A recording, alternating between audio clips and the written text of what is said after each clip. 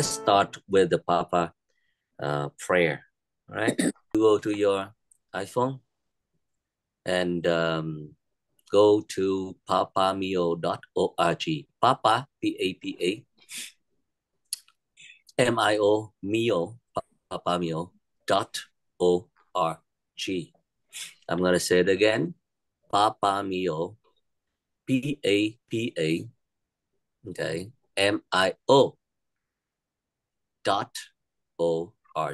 I'm going to say the third time so you know clearly what I just said. Reiteration.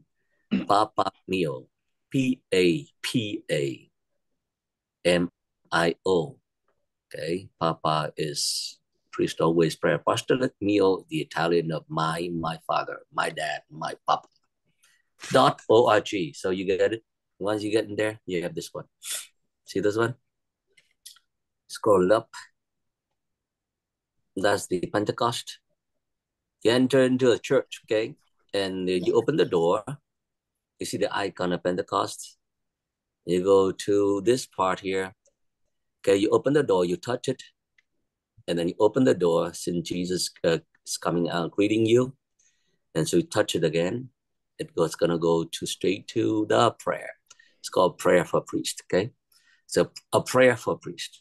That's what we're going to be doing. And this is the soul of Papa. The very soul of Papa is this prayer. And we are all about praying for priests. Prayer is number one. And the objective is for priest. And then the number two, the action is to promote people to pray for priest, okay? Prayer for priest. Okay, so we'll pray this. And you don't pray along with me. You just listen and you pray along in silence. Okay. At the end, we do the intercession and you respond and pray for us. So according to whatever is written a bit at the bottom. Okay. Let us pray. In the name of the Father and of the Son and of the Holy Spirit. Amen. Almighty eternal God, look upon the face of Christ, and for the love of him who is the eternal high priest, have mercy on your priest. Remember, O most compassionate God, that they are but weak and frail human beings. Stir up in them the grace of their vocation, which is bestowed on them by the imposition of the bishop's hands. Keep them close to you, lest the enemy prevail against them, so that they may never do anything in the slightest degree unworthy of their sublime vocation. O Jesus, I pray for your faithful and fervent priests, for your unfaithful and tepid priests, for your priest laboring at home or abroad in distant mission fields, for your tempted priest, for your lonely priests, for your young priests, for your aged priests, for your sick priest, for your dying priests, for the souls of your priests in purgatory. But above all, I recommend to you the priest dearest to me, the priest who baptized me, the priest who absolved me from my sins, the priest at whose masses I assisted and who gave me your body and blood in Holy Communion, the priest who taught and instructed me, or helped me and encouraged me, or the priest to whom I am indebted in any other way.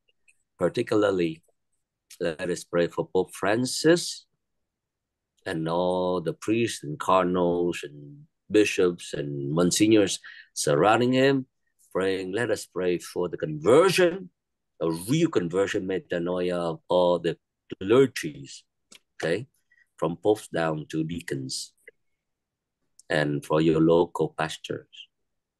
Oh Jesus, keep them close to your sacred heart and bless them abundantly in time and eternity.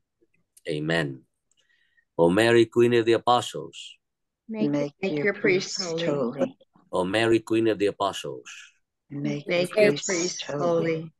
O Mary, Queen of the Apostles, Make your priests holy. Saint John Vianney, Pray for us. Saint Alphonsus, Pray for us. in the name of the Father, and of the Son, and of the Holy Spirit. Amen. Okay, so Before we go to Face ZBS, good morning, everybody. Morning, Father. Good afternoon to you. Good Texan afternoon. people. Yes. And, good night to those who are maybe in Europe now. And good morning to the people in Australia somewhere. Or good night, very early morning. So good yesterday and good tomorrow to all of you, because whoever watched this 100 years from now, greeting to you. Okay. And if you are in Hawaii, you're not where we are. We're in your future. Like we're 2 hours, 3 hours before you. So we are your future, and you are in our future, and we are your past. So now, before we get into the Face ZBS, I have something to say about PAPA. Our organization foundation is founded on the one mission to pray for priests. Okay, that's our purpose, also to pray for priests. And prayer is not just saying prayers, reciting the rosary and I mercy in chaplet and go on station cross. Prayer is powerful. Prayer is something active and dynamic. And we pray. You understand, when we study about prayer, prayer is a battle, a war. When you open your mouth and heart and mind to say a prayer, to pray, you have waged war. Okay? Nobody prays without getting attacked by the evil one, the devil, and the world, and your own self. Okay? So when we open our mouth, our mind, our heart, we say, I'm praying, you understand, yourself will attack you. And the world surrounding you will attack you. And the devil, most of all, will attack you. Okay? So the word prayer and warriors are synonymous. And we have studied this in the Catechism Catholic Church. Prayer is a battle to the death. Okay? So when you join this, you're joining as a soldier of Jesus Christ. Okay? And Jesus prays. And whenever he opened his mouth to pray, the devil runs away. And he called his disciples to come to him, and he taught them to pray. And afterward, he sent them out to cast out the demons, to preach the kingdom. Okay? So, number one, when you pray, you wage war. Okay? And so commitment is important. So you have to make a choice. Either you're with the Lord Jesus Christ or you're against him. And if you're against him or you don't follow, you say, it's just nothing. Jesus means nothing. I'm just saying, I follow him, but not really following him. I just follow with the mind. I just believe you, but not really following. You're in trouble. You're on the other camp. Okay. So now, second point, we have seen or heard, witnessed many confusion in the Vatican after the death of our beloved Pope Benedict XVI. A time of confusion, and many of the statements coming out from the Vatican reporting, if you are true Catholic, you need to keep follow up with the updating with the news of the church. You're not just a local Catholic. You're not just belonging to your local church or parish. And a lot of Catholics just keep thinking that, I belong to my parish. That's it. Huh? And then a lot of Papa people now have learned to understand that you're Catholic. That means you're global. You're universal. Catholic is universal. So everywhere, anywhere in the world, there is some kind of pain, suffering, death, or war. We pray. And anything happen in the Vatican, we have to be aware of it. We need to be knowledgeable. Okay? So we have, let's see, the war is not just against the flesh, the world, and the devil, but against ignorance as well. So we have to keep up with the news from the Vatican, which is the heart of the Catholic Church. Okay? So what happened in the past week? Some reports saying that our present Pope cursed and swear, saying vulgar words, vulgarity. And many reports. Is it true or not? We think it is. If it were true, we need to pray for the Pope. If it were false, we pray for the Pope and pray for everybody who want to attack the Catholic Church. Number two, the report coming from the Vatican that our present Pope telling the seminarians, and he even said that all priests should forgive all sins whenever people go to confession. And if you don't forgive sins or give absolution to anybody, then that priest is a delinquent, and that means he's a criminal. And the statement is that coming from the Pope. The Pope saying, even if the person commit adultery and that person does not repent, or the person is living in the sodomite way of life, okay, sodomite, men with men, women with women, and they come to confession, and the priest has to give absolution, even if they don't change the way of life.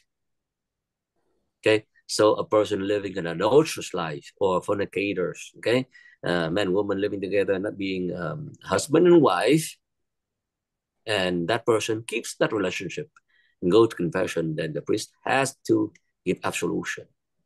That is wrong, okay? And if a husband living, have a wife and he goes out, he committed adultery, he goes to confession, and he does not want to leave the adulterous life, just keeping that, and he goes to confession, and the priest had to forgive him or give absolution, that is something wrong, okay? So that this is a second statement on the Vatican. So confusion time. Okay, there's a lot of evil spirit going on here. And then our own Cardinal Leroy from San Diego, he's made Cardinal, and he's promoting blessing and letting men marrying men and blessing them, and sodomite marriage matrimony, and allowing women to be ordained priests. And he wants to change the law of the church. He wants the law, change the gospel and the Bible. Okay, statements. Is that true? Let's think critically. And so we stay calm, cool, composed, collected, and pray for priest all the more.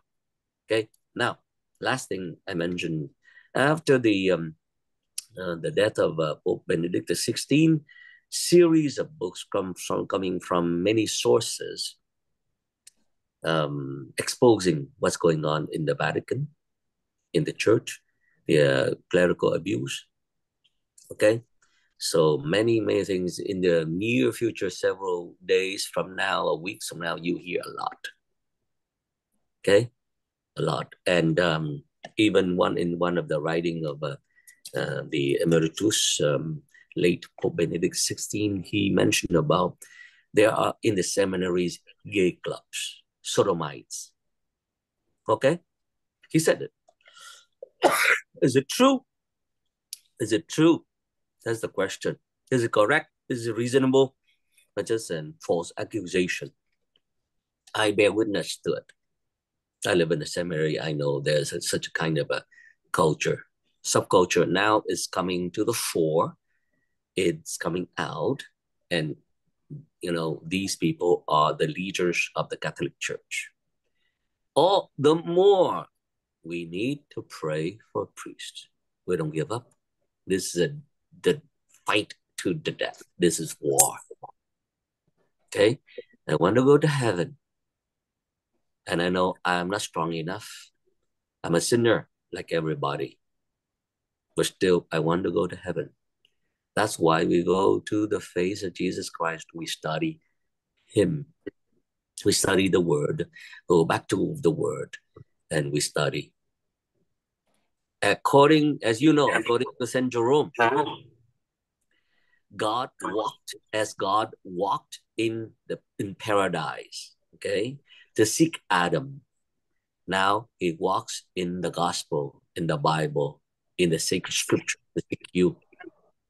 So the gospel, the word of God, the Bible is paradise. Now you want to seek God, walk in the land of sacredness, which is the Bible land, which is the scripture. Okay, that's what we are doing. We're not just doing this for the sake of, okay, I'm famous because I teach the Bible, or I want to, boast about knowing the Bible, or you want to, defend yourself. Well, we do that. We defend ourselves and clarify ourselves and make it clear, argue about the faith, yes. But the most important thing is to get to know the Lord, to meet the Lord in the land of the word, the sacred words. Okay, so I end there on our prayer for priests. Now, Face ZBS. What is Face ZBS? Face means face to face. This is a Viet culture. Okay, the Viet culture, as you know, I've taught this before. We prefer three faces, one word. Ba mặt, một lời. So always not two, but three. Three faces, one word. That means we agree on the same word, same idea, same word. Okay, that's called unity, no division. And we prefer to see face to face. Okay, I want to see your eyes, the white of your eyes. I see your face. Okay, and I spoke with Maria. You see the art right now, faceless people, family, father, mother, grandpa, grandma, children, no face. We don't want it. And just give a texture, color, whatever, blue, red, green, white, whatever, but no face, not human. See, so you could have a shape of a form of a human body, but no face. There's no soul. So we want to see the face, look into the face, and look into the eyes of the person. That's the Viet culture. And three faces, one word. And so we want to see the face of God, and the face of God is Jesus Christ. And so the prayer said, look upon Christ, right? Look upon the priest as through your son. So God the Father, so the prayer, we just pray. Let's repeat that one. I'm going to pray that, let's say it again. Almighty God, which is the Father, okay? Look upon the face of Christ. So God the Father from above looking down on earth or on us, and he sees through the face of Jesus Christ. And we look up at God the Father through the face of Jesus Christ. So the face of Jesus Christ is the bridge. And the Father will not punish us because he sees the face of his Son, beloved Son. And we look at the face of Jesus Christ and we have no fear because we know the Father is merciful through the face of Jesus Christ. And this is what we're studying. We're studying the face of Jesus Christ. That's why we call it Face ZBS. And in you, each and every one of you, your face is a reflection of the face of God, because we're created in his image and likeness. Okay, so Face ZBS. Z is Zoom, B is Bible, S is study. So the word study means we are student. The Lord did not call us to be just mere Christian, mere Christianity. Yeah, he did not call us to be, faithful. He never. You could not find anywhere that Jesus called you to be a Christian or to be a faithful. You could say, I'm a believer. Yeah, I believe in Jesus Christ, but I don't follow his precepts or footsteps. You could promote or say, boast, I'm a believer. Yeah, I believe in the name, but you're not a Christian yet. But a Christian, well, I am a Christian, but you don't follow him. You see, what he calls disciples. He called students. And how many of us we claim to be Christian, Catholics, and believer, but we are not his disciples. So disciples mean students. Yeah. So how many Catholics are truly Jesus' disciples? Many Catholics, billions, right? How many are disciples? How many are his students? We're called to be his students. That means you have to study him. You have to study the man God, God-man. And so this is a personal relationship. You have to meet him in person. Okay, so I end there. And now let's go to the methodology, the technique to learn, to study. Since we're students, okay, so we use our mind. We study by the mind, the senses. So we have the senses, we have the mind. The mind is for thinking, reasoning. The senses for the perceptions. Okay, so we're going to divide this. This is a method. We're going to ask question, only one question. The question is what, But that question is divided into three questions. What is it? So what? And now what? Okay, one what question. So whenever you hear anybody says anything, okay, priest, pope, bishop, president, king, queens, you have to ask the question, what is the point? Even Father Michael, what is your point, Father? My point is about the what question right now. Okay. And that what question is divided into three parts. What is the point? Where is it?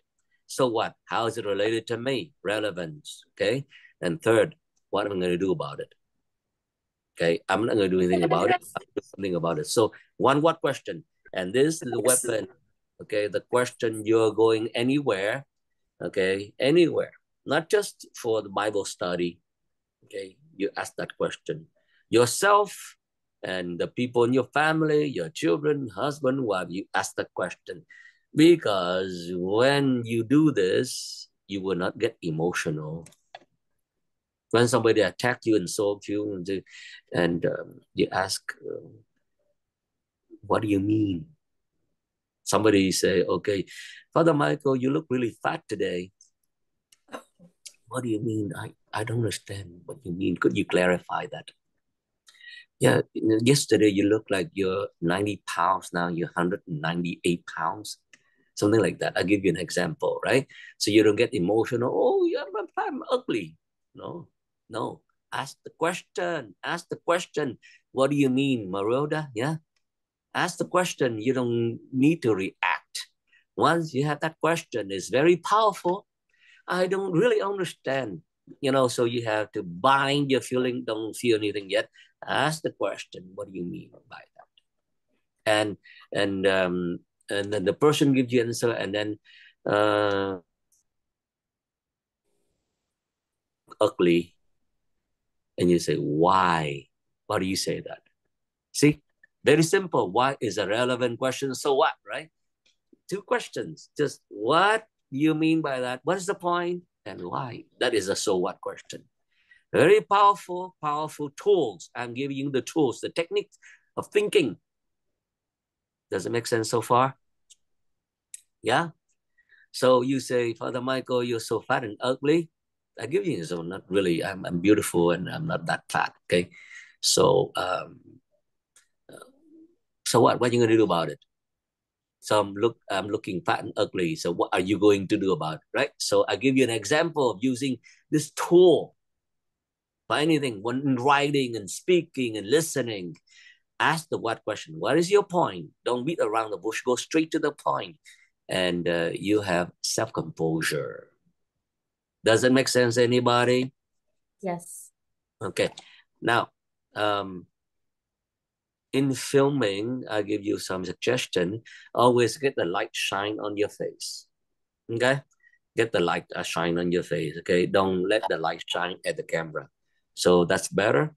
Somehow, and then some people do not have that experience, so it's better to do that. Okay, now, 3-4 question. We divide this study into 3 parts. Okay, everything three phases, 1 word, so 3 parts. 3-4 question. What question? And then 3 parts. First part, I will summarize the readings. Okay, the materials are the readings of the previous Sunday readings. Okay, that means hindsight. You have attended the Mass, you have heard many homilies, and you have attended attentively. So you brought along with you a piece of paper and a pencil, and you write the point of the homily. Yeah, you heard the readings already. You write down what the homily was about. What is the point, and what does it have anything to do with you, your life? Okay. So we're going to study that part. So the first part, I'm going to summarize all the readings of the previous Sunday, which is that a third or second Sunday? Third. Okay. So you need to know that. And how many readings are the liturgy of the word? How many readings are there? First reading, this Sunday, right? Cycle A, right? First reading, responsorial. Second reading, and gospel, and then the homily. Liturgy of the word has 5, okay, consists of 5 parts, okay? First reading, responsorial. Second reading, the gospel and the homily is considered part of the liturgy of the word. So liturgy of the word, and then the next part is the liturgy of the Eucharist. Intercession is offering up. It's offering. Yeah, so you offer your heart and your needs and your desire and whatever you offer it up, and then you offer the gifts. And then the priest would take all those offering and he offers up at the liturgy of the Eucharist. Yeah. After the credo, you go to the offertory. That's part of the Eucharist already. Does it make sense? The Mass is consists of two parts: liturgy of the Word, main part, okay, and liturgy of the Eucharist. Okay. So we're gonna focus on the liturgy of the Word, and we're gonna focus on the reading. Okay. The first part, I will give you a synopsis of the readings. The second part, we'll share what we collected, okay, we recorded. And then the third part, we get into the scripture and we study from the biblical perspective, not the pastoral. Now we go straight into the first part. Now tell me, what Sunday is it now again? Third. Okay, what cycle is it?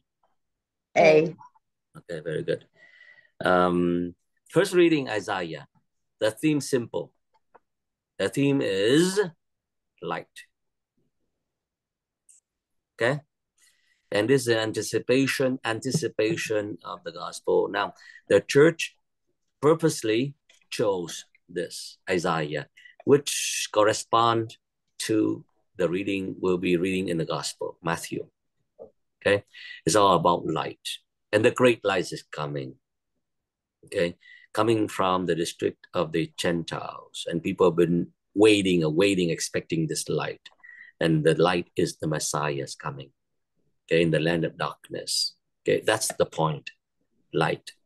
Okay, notice Isaiah wrote before the exile and after the exile. Okay, so you understand the exile, there are two exiles, like the first Assyrian exile. This happened around the 8th century. We're talking about the history of Israel. So now, I've mentioned this before. Every piece of land, every location, every locality in the Holy Land is called theological or sacred land. We call it sacred geography. Or every town, every place in the Bible, in the Holy Land right now, has a theological significance. Okay, what is the distinction between theological and historical?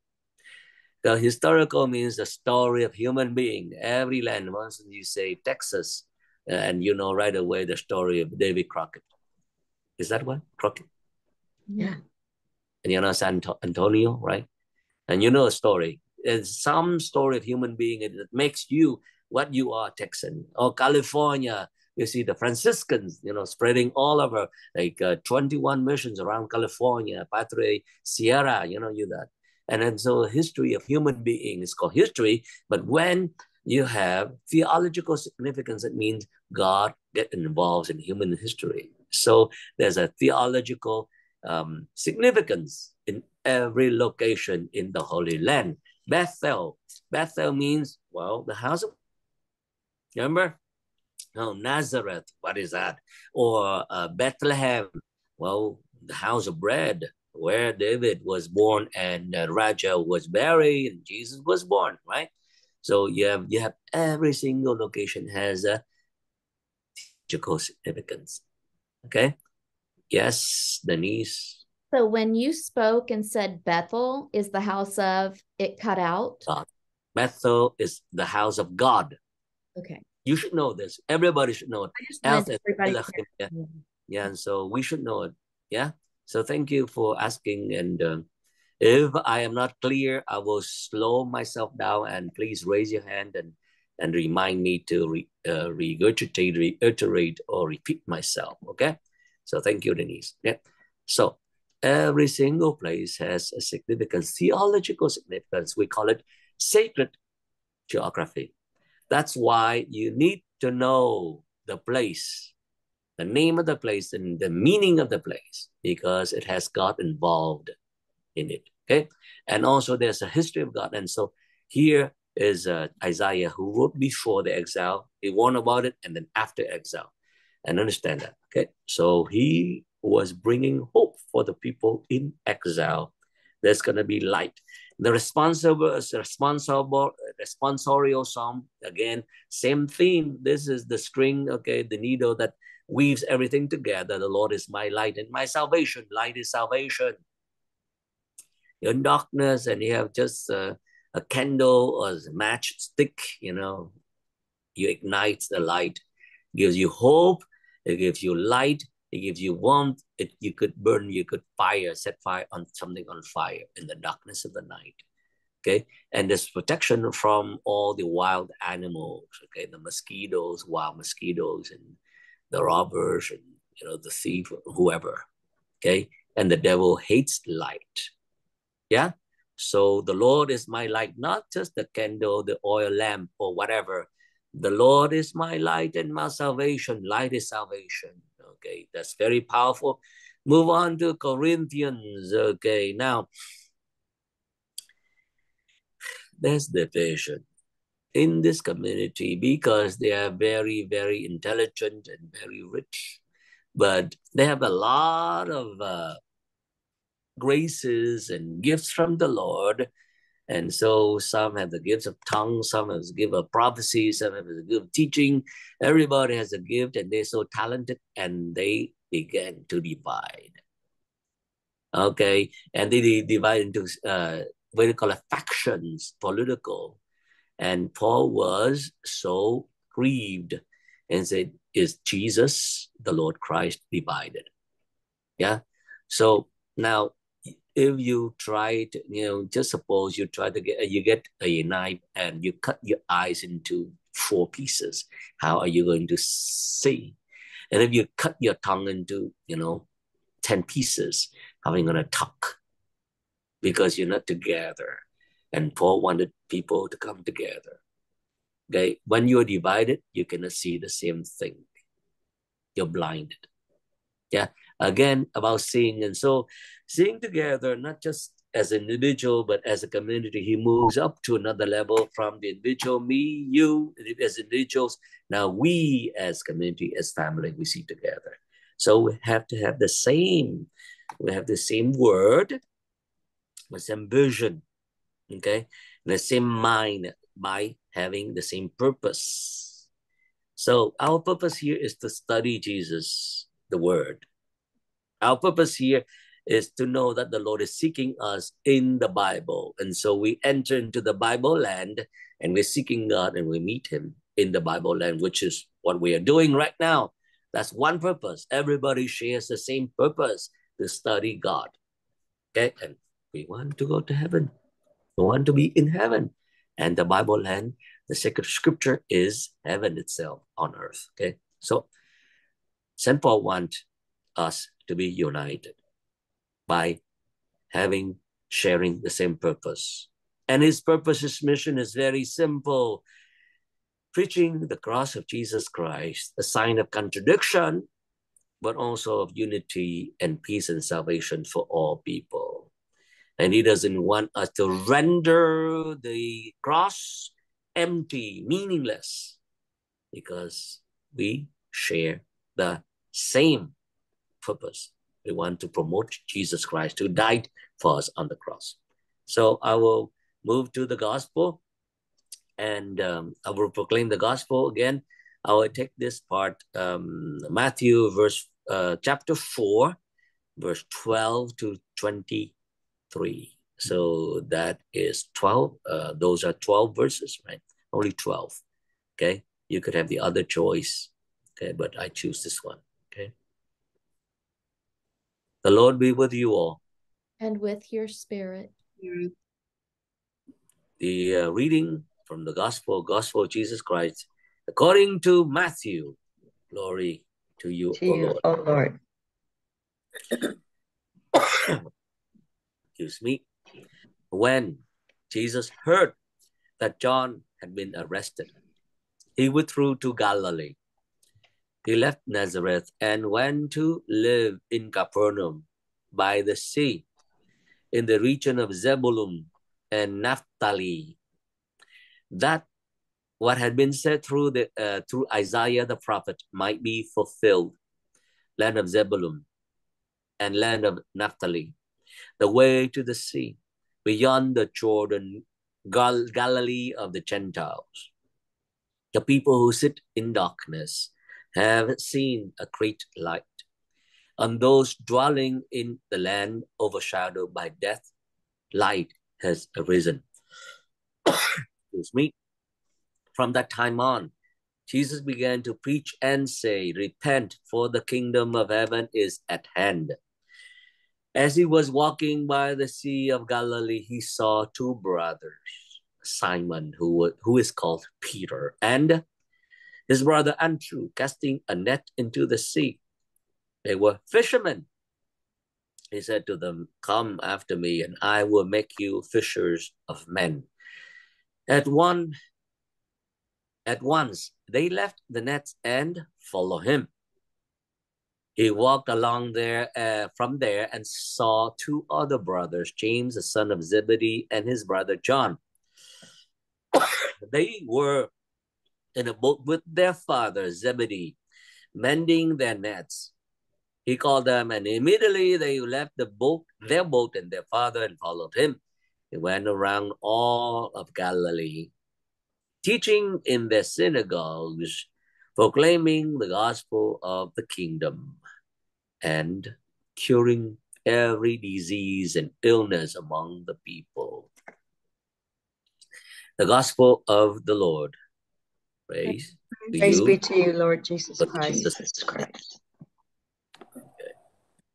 So there and our first phase, we move to the second phase, okay, which is sharing. You're gonna be sharing very short, sweet, striking, what you have gathered, collected from the homilies of popes, bishops, priests, deacons, okay? For those two newcomer, this is a lot. And then, so just attend and see what we do now, okay? So we move to the second phase. Let's, Maria, could you start sharing what you have gathered and you took home with you when you hear the homilies from the priest? Okay, hello everybody. Hi, Maria, yeah. The homily was given by a deacon, Ray Cronson. Something like that. Cronson from St. Faustina. Okay. He was very so it's a terrible thing to say, right? But he was very enthusiastic. But the only thing he focused on was say, we're called to be disciples. Okay. We're called to be disciples. And when we came home, the girls and I were like, so what you get? So they thought the same way they critique a literary work, what's in there for me? What it has to do with me? So that's what we thought it stopped. Like, okay, we're called to be disciples, and now what? Yeah. So I'm sorry, that was it. So that's all? That's all we got. He repeated himself 15 minutes, the same thing. Okay, so the point is, we are called to be disciples, and it is good that your girls raised question, triggers a lot of question. What does it mean to be a disciple? Yeah, yes. So very important. And keep thinking, even when the priests, the bishops, or the deacons never elaborated on, what it means to be disciples. We have to do the work for them. Sometimes people are lazy. Literally, they're lazy. They just, you read the scripture, the gospel, and you just reiterate it, you regurgitate it, and you say the same thing and it means nothing, right? So the listener, the audience, we are intelligent people. We do our own work. Yeah, and that's why we have Faith ZBS right now. The word disciples, as I mentioned, means to be a student. And you cannot be a student unless you study. Yeah, so study means a discipline of the mind. And it means this, we are worshiping God with all our mind, not just all our heart and our soul and our strength, but our mind. Studying is worshiping, studying the Bible, studying Jesus is to worship God with all our mind. So this is important. That's what we are doing right now. Okay. Thank you, Maria. You, the deacon. Okay. We pray for the deacon. Let's move to Marilda. Okay, you're celebrating your Valentine. You have your Valentine. No, no, no, I do. Okay, I went. Well, I've heard Father Joseph Mary from EWTN. Very good. And he, he's not related to Mary Jo, is he? Joseph Mary, Mary Jo. I know they should be. They should be. He's a good man. And I don't know, Father, if this was just on EWTN, but he kept calling this the Sunday of the Word of God. Okay. Very good. The Sunday of the Word of God. So the main focus is on one of two ways we are nourished at Mass, especially the Word of God. It's twofold table, he said. The first table is the Word of God. The other is Eucharist. Okay. And he started, what a blessing it is for us to have God's Word to instruct us. And then, of course, he kind of went into the hope. We saw the March of Life speakers and all that for the, pro-life and how important that is. He mentioned Fulton Sheen says life is worth living, and he said every life is worth living. So he brought into life a little bit, and then the so what. He said God's words are consoling words for us, and so our faith at church, the main what is a twofold table of nourishment to feed our souls at Mass. The Word of God helps us grow in wisdom, and the Eucharist helps us grow in holiness, and it's called the banquet of grace. Okay. And the now what, he said, so let us encounter with the living Lord, the risen Lord, who brought light into the darkness of the world and into our lives. And then he was saying that we need to pray God's word, read it and study it. And that's why I'm happy that I'm trying to learn God's word through Face ZBS. And I thank you, Father, for that. But we have to learn the word of God. And then he said, we need to pray it. He says, we need to pray it most especially in the presence of the Blessed Sacrament. He suggested, and he said that God wants to speak to us, and that's a good place to be, quiet and in front of the Blessed Sacrament. And he said we need to hear his words. And so my dear friend Olivia gave me this little book. It's Visits the Blessed Sacrament.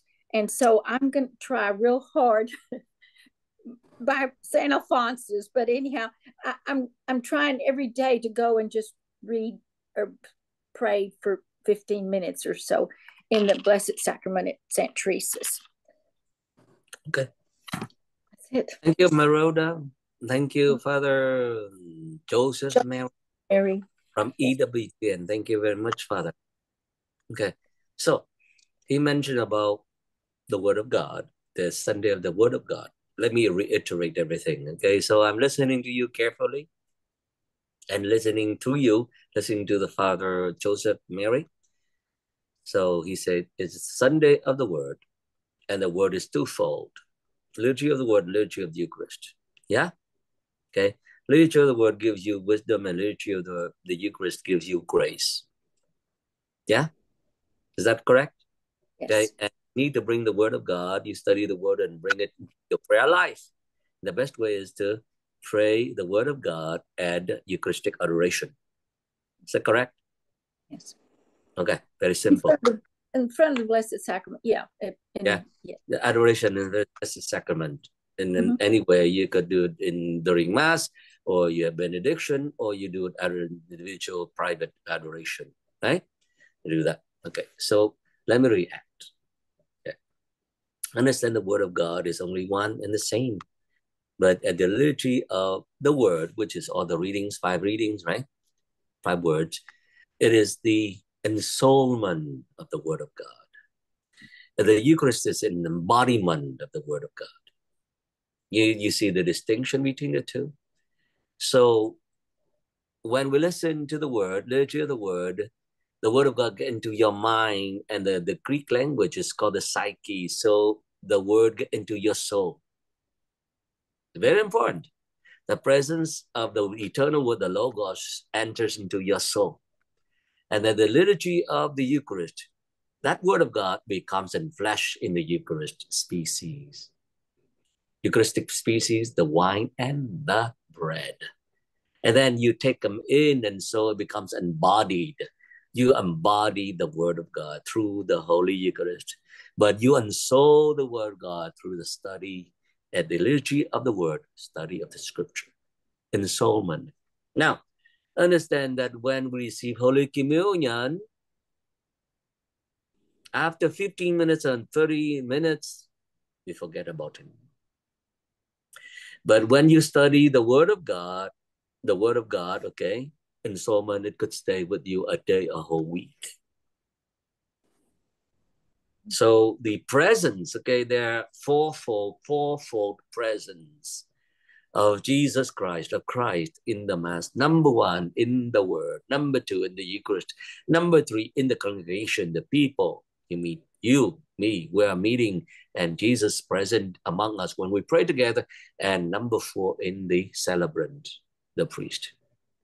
Yeah, but you don't meet your pastor or the main celebrant every day, do you? Or every hour. And you don't receive Holy Communion every minute or every hour, maybe every day. But we still could have the word of God in our mind and also every breath we take, as long as we say, Jesus, that's it. You see, ensoulment of the word of God. That's what we're doing, okay? So that's my reaction for you. Let's move on. Thank you, Marilda. Let's move on to Denise. Okay. Okay. So I listened to the homily from Father Truongluan. Yes. Elena went to that Mass. And so she was telling me about it. And he's a Vietnamese? Yes. Priest, American born? Yes. His name is not Truongluan. His name is a Long Mount. I don't know what that means. Yeah, Truong means long, and Son means mountain. Oh. So that's the longest mountain in Vietnam. It's called Truong Sơn. Just like we have the Rocky Mountain, right? In the States, Canada, going along, from Washington State to Canada. Yeah. So we have the Long Mountain. His name is Long Mount. Cool. But he doesn't know that he was born in America, made in the USA. So I interrupt he you. does know Vietnamese. So he does. Yeah, he actually was sharing his culture, the Vietnamese culture, with the congregation. Sharing Catholic faith has ties to every culture. And he said it especially has ties to him through his Vietnamese culture. Okay. And he said that the New Year is upon them. And he said, happy Lunar New Year.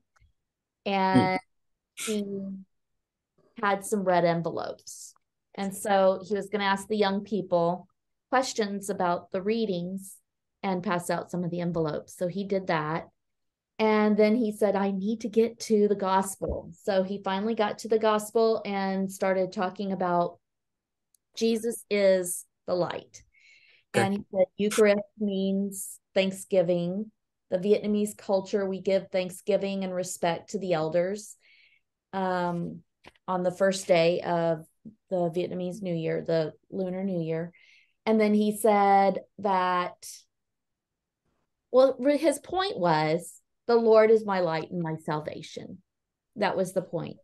Okay. And so he was inviting all of the young families to continue coming to Mass, and how important it is for everyone to come to Mass. This is why the apostles dropped everything to follow Jesus and spread the word of God.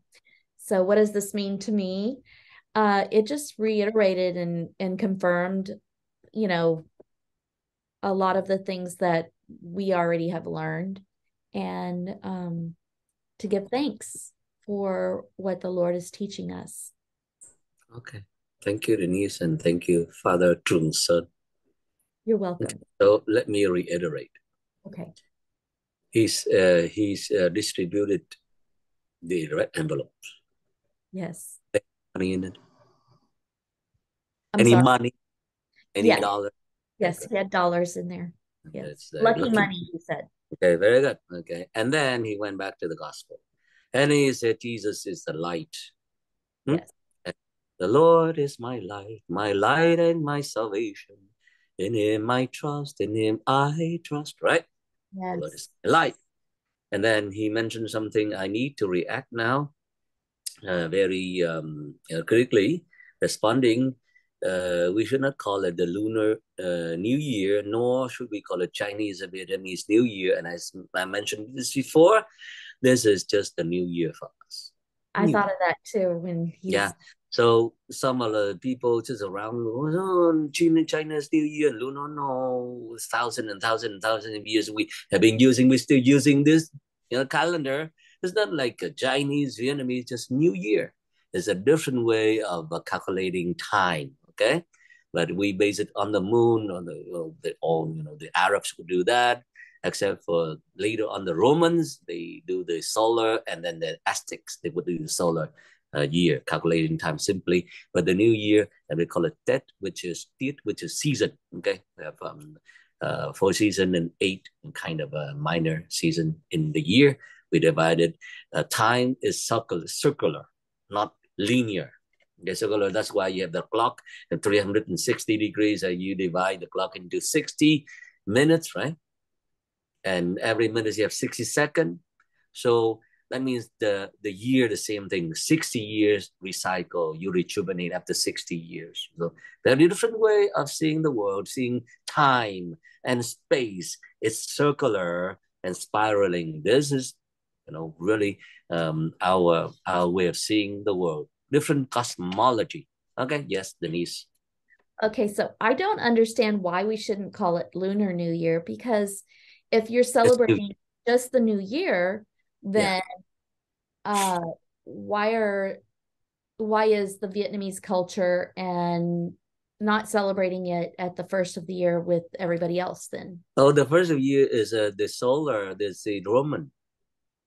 Okay. And the first is the day, the year Jesus was born. So, the Westerner, the Roman New Year, we were using the Roman time, right? And we begin with the birth of Jesus Christ. So for us, like 5,000, this is not like 2023. This is 5,000 something. Or maybe for the Indians, they could be 10,000 something. I don't know. And maybe 15,000. Right? So for us, we begin with the birth of Jesus Christ. This is when Jesus was born 2,023 years ago. Or maybe more. But we take Jesus Christ as the mark for the new year. But other cultures, we say the new year for Chinese, Japanese, Koreans, Vietnamese, just the new year. So you have many way of looking at time. So for us, just literally just new year. We don't say lunar or solar or Chinese or Vietnamese. Yeah, just like when we went to the Holy Land, in one location, you have 2 timelines, remember? You step outside the Church of Holy Sepulchre, different time zone. And you step inside the Holy Sepulchre, different time zone. Yes. They're still using a different kind. Outside Roman, inside the Arabs or the biblical time. So for them, you say, oh, this is only Jewish New Year. No, that's our New Year. They don't say Jewish New Year, just our New Year. Huh? So that's better. Just Happy New Year. Happy Chinese, Vietnamese, Japanese, Korean, Lunar New Year. Too long. Just Happy New Year. I see. All right. So that's my first reaction. So let's make it simple. And we could live in many time zones at the same time now because we're globalized. Huh? So the Australian, they are maybe is that today is in California, in Texas, it's still Thursday. In Australia, it's Friday already. No? So we are their past and they are our future. And you go to Australia and you say, oh, happy Thursday. No, it's Friday. Good morning. And you argue, no, for them, just Friday. For us, Thursday. Or you argue, just, yeah, it's okay. Be Friday. We're still Thursday. We're one day, after you. We are your past and you are our future. We're globalized now. We don't mind to have many time zones or we're seeing time. So time is relative according to where you are. Okay. Yeah, okay. So that's one thing. And the Lord is our light and our salvation, in whom I trust, in whom we trust.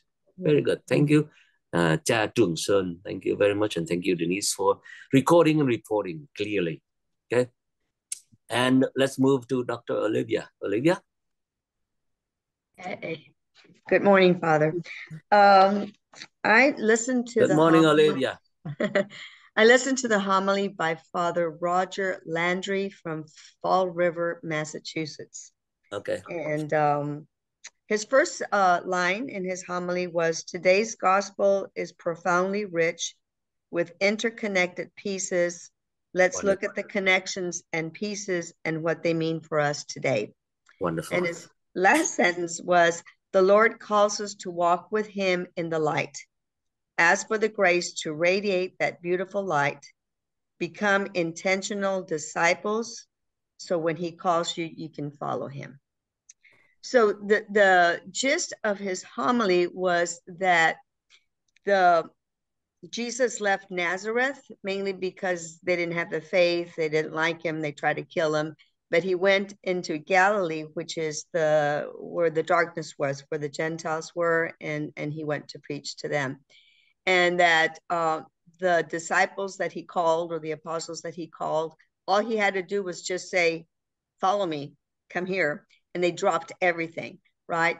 And then he delved into Matthew, which is not in the gospel, but how Caravaggio, the artist, painted the light coming from Jesus to Matthew, and that it was, again, the significance was that Jesus was calling him, and he was able to see the light of Jesus, and Matthew left everything as well. And so that is what our intention should be. He did state that many of us are not like the converts that converted to Catholicism. We received our Catholicism through our parents. We went to Mass because we didn't really, you couldn't say no, you had to go. And many things were kind of forced on us. So we're not enthusiastic Catholics, whereas the converted Catholics are very enthusiastic. They made a decision to go from one religion to another.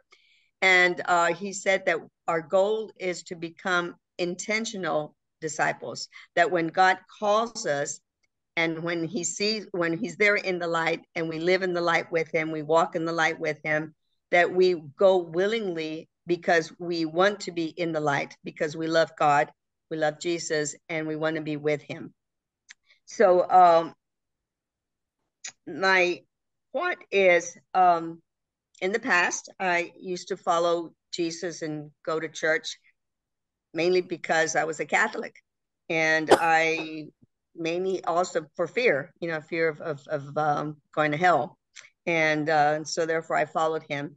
And then there came a time in my life when I met the you and met the people from Sacred Heart Church, and I fell in love with Jesus. And so I was able to see the light. So the so what is, am I really truly an intentional disciple? Because would I give everything up if God were to call me and say, come follow me? I'm not too sure I'm there yet. I wouldn't give up everything and go to some jungle, or give up everything to, if that was the calling, that God was having for me. So I need to work on being more detached from material things, and to follow God. That's it. So let me reiterate the call to be intentional disciple of Jesus. The question is are we intentional? Are we disciple? Okay, so let's take a look at this, and we're going to react on this. Okay, could you ask a first grader,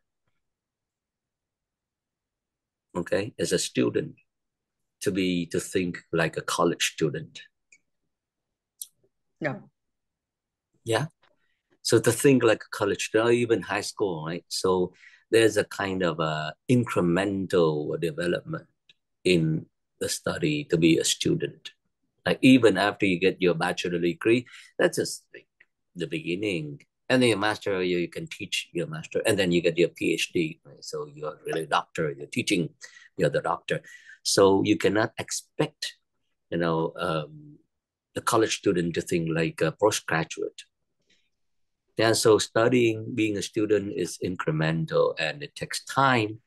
And so the more you know about your ignorance, and you present your ignorance, and you have no shame about saying, I'm not that bright, or I'm not that intelligent, or that I'm not that knowledgeable. So I'm gonna humble. So it's not about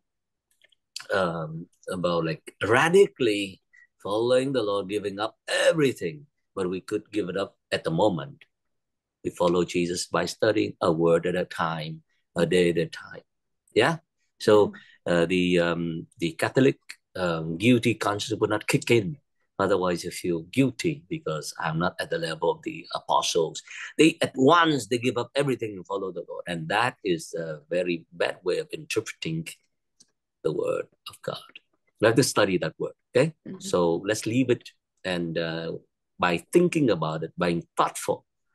And what is that? What does it mean? Okay. So being disciple students, you study this life, and next life, you don't stop studying.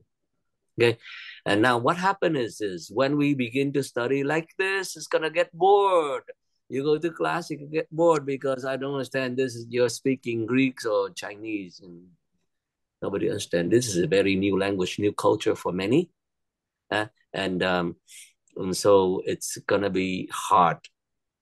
So the number one attitude we need to have, or we call it mentality, attitude, mindset, or requirement to study is sobriety. Your mind has to be sober, has to be alert, alive, attentive, aware, attuned.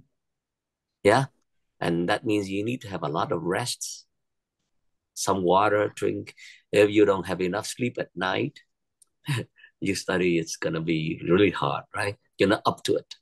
And then we're speaking Greek right now. We're speaking, maybe Mongolian. I don't know. It's Mongolian. It may be beautiful language. I have heard songs in Mongolian. Beautiful, beautiful language. Beautiful songs.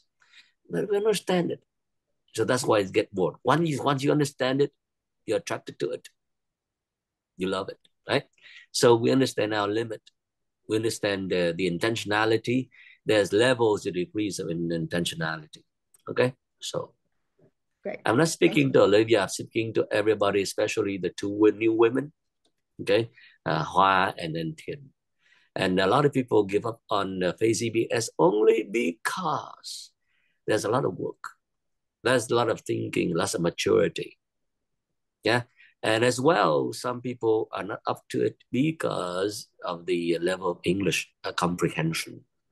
And we do a lot of, I'm teaching not in Vietnamese, I'm teaching not in Italian or in French or in Spanish, I'm teaching in English. So I have to use the American culture, the literature of the American culture to speak with you. And so somebody has to learn about the American culture, not just business and entertainments and all those things you used to do at church or at home. But we get a little bit farther into the culture. Okay, so that's studying, that's student, being student, and some people follow it, and you learn. And I guarantee you, when we began this, how long ago? How many years ago? Already 3 years, right? At first, it doesn't make sense, right? And a lot of people drop off because they're gonna keep up. And if you keep going, doing it every day, and you get into the language and the culture of the gospel, of the Bible, and you'll be okay, right? And I may speak to me and to many of you, I speak really slow, but to many, you're speaking too quick. Just like the first time I went to Canada, everybody's so quick. And I went to Italy, and I study Italian already, but I study Italian in Houston. What are you talking about? Too quick for me. Too quick, right? So we have to slow down. Okay, so that's part of being student, and you feel like you're stupid every day. Every time you open your mouth, I did say something wrong, but still you don't give up. You don't give up. You just keep at it, and until everybody insults you, you get embarrassed every time. And, okay, that's part of being student. Yeah, being called stupid or ignorant is okay. You don't give up. You keep studying. That's really, it's not about intentionality, yes, but also the persistency of following. Okay. All right. Thank you, Olivia. And thank you. Yes, Olivia. Oh, no, I was saying thank you. You did this? Thumbs up. Did this? Yeah. Okay. I did, Olivia. yeah. All right. Miss Christina Hoa, do you have anything to say? Did you attend Mass on Sunday? Yes, this past Sunday we went to San Jose, but Okay. we got the wrong Mass schedule. We went into a Spanish Mass. So. Okay. Yeah. Did you get anything from the Spanish Mass? No, but I read the, I watched YouTube, Mass Okay. online. Okay. What did the priest say at Mass on YouTube? What is the homily? 1 point. Give us 1 point. Oh, 1 point. I don't remember, but from reading the Bible, I know that with Matthew today that we read, I know that when Jesus called on the disciples, like Peter and his brother, and then they just like immediately followed Jesus. I said, wow, that's very, how can you drop everything? If God called me today and be his disciple, I just drop my family and just go follow him. I mean, we love Jesus.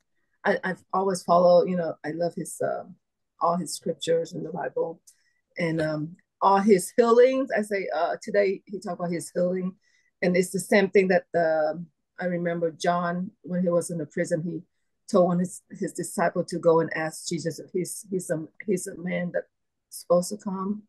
And it's the same thing. He said just see all his healings. The deaf can hear, and the mute can talk, and the cripple you can walk. So yeah, so I always amazed with God's healing. I always believe his healing.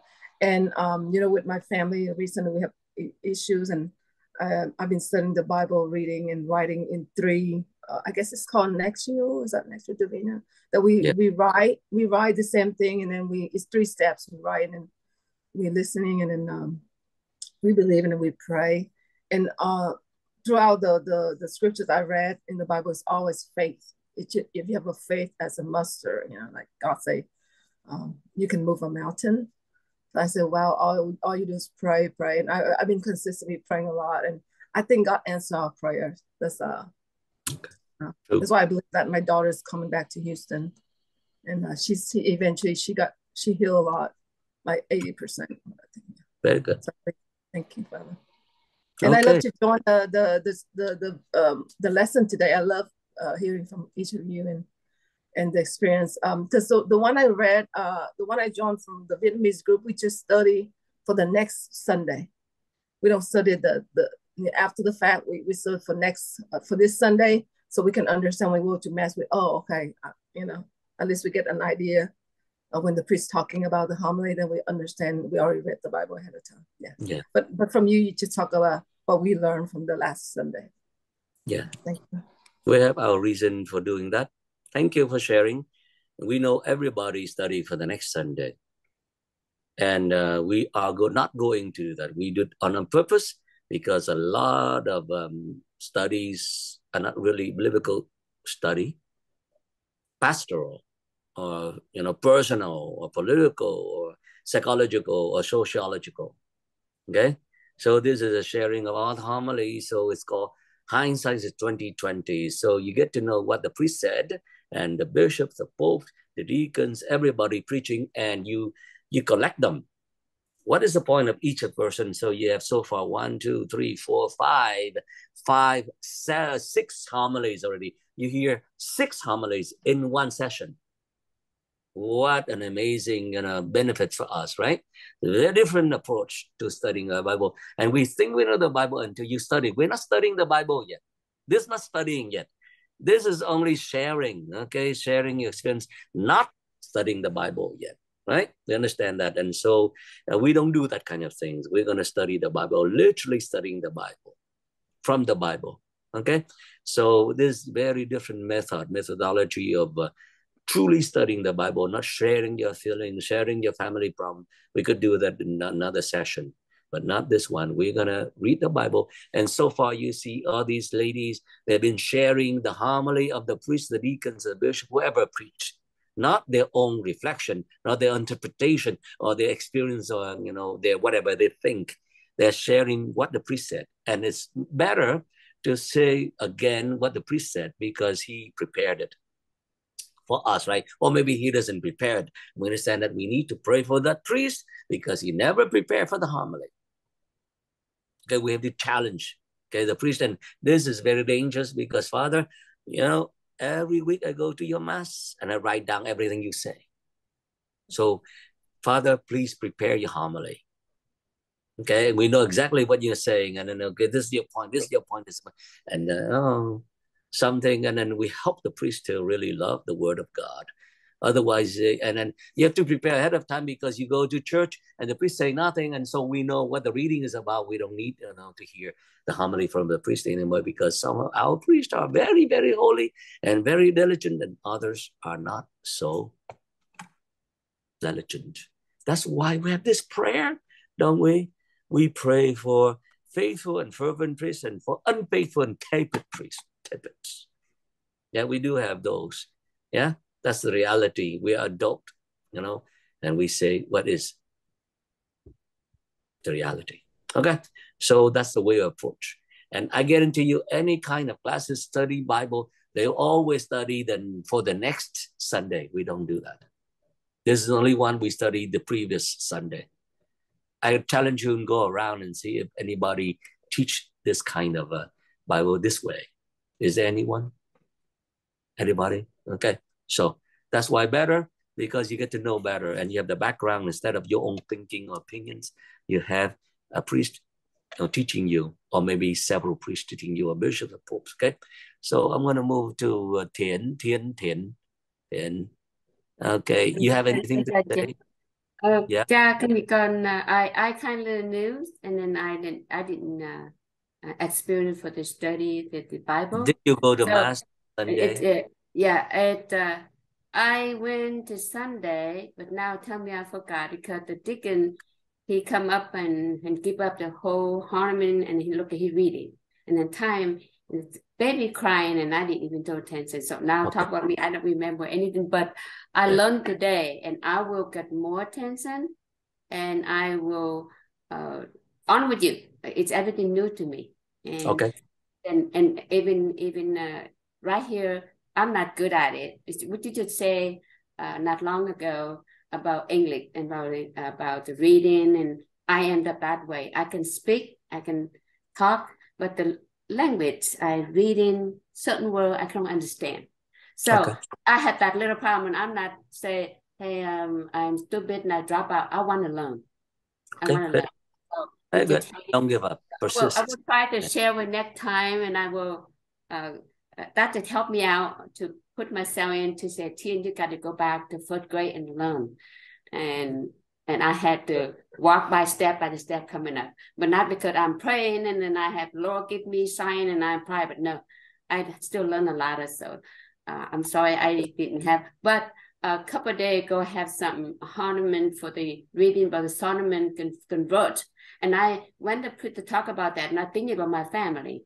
It's why did you had to convert? So that's the only word I remember. Okay. Saint Paul, not Solomon. Saint Paul. Saint Paul. Saul. Yeah. The Saul So, is convert. So all the converting the thing about I pray for my children, my family convert. And then I got into my head and say, well, he pray for him convert. We pray for my family convert. I said, okay, Lord. So I will have more the next time. And I like to know. Thank you, Father. Thank you for sharing. Okay, so we have a lot of family problems. We want to share personal problem. We want to share, and that's what we want to do. Right? That's important to share, and we could pray for you. Important. Now, and this Bible study is about studying the Bible. Yes. So we learn to speak in a very concise way, to the point, right? So you get your point, and you only speak about the Word of God. You don't speak about your family, whatever.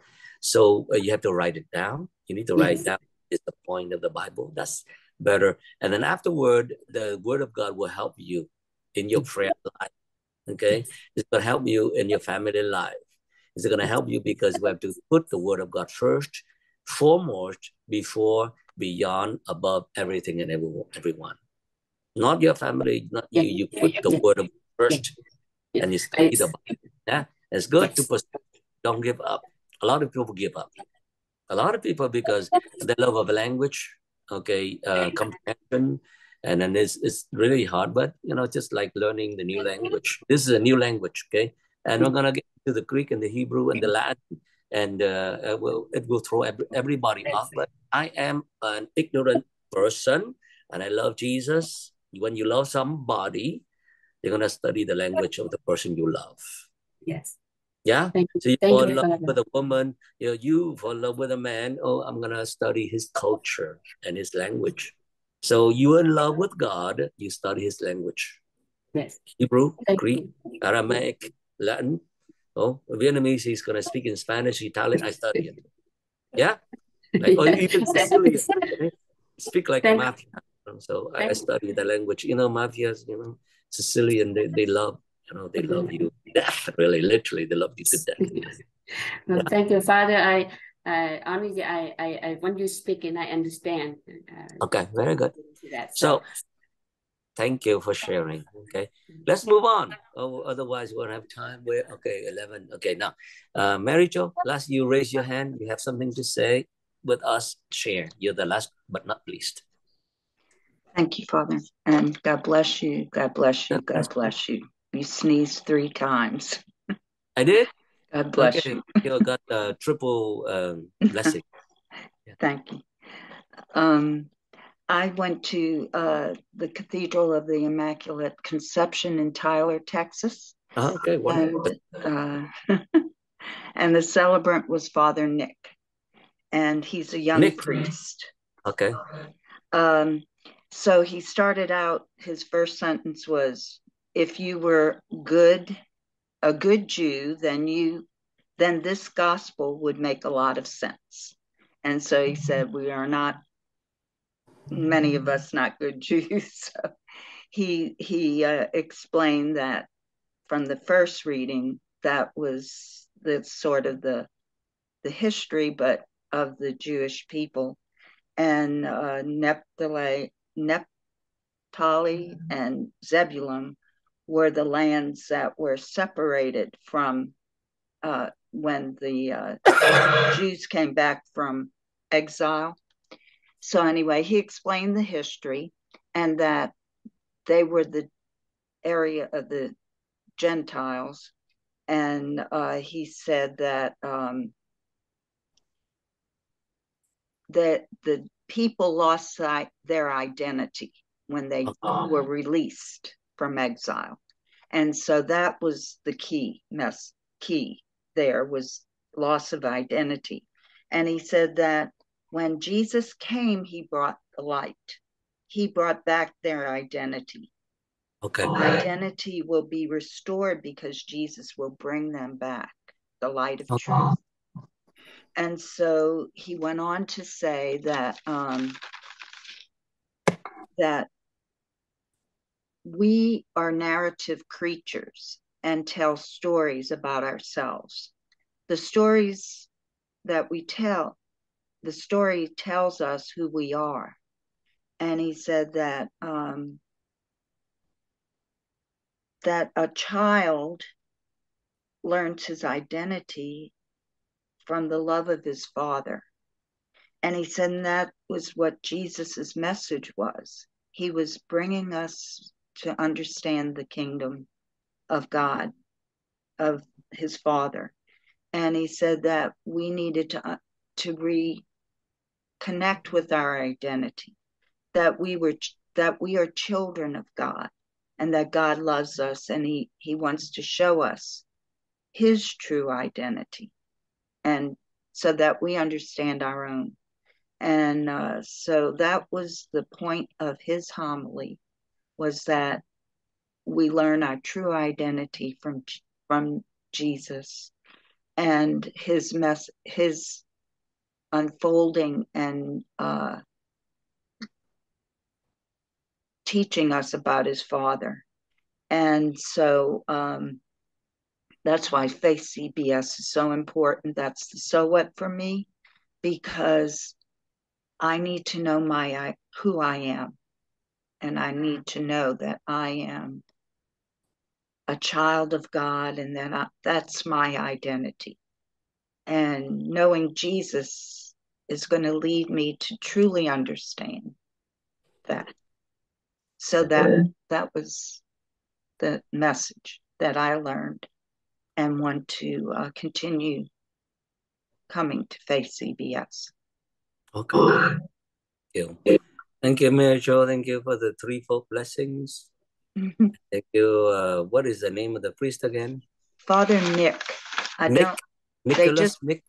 Nick. Yeah. Okay. Thank you for the they Nick. didn't say his last name. Okay. Thank you for the Nick for sharing, and I like his way of thinking and history. Important. We're getting to the history of the gospel. Okay, today, and it's about the loss of identity. It's very personal, and it seems our civilization, our culture right now, we have a lot of, we call it identity dysphoria. You know what identity dysphoria is? Yeah, they're confused about their identity. Okay, not just gender dysphoria, but identity. People don't know who they are.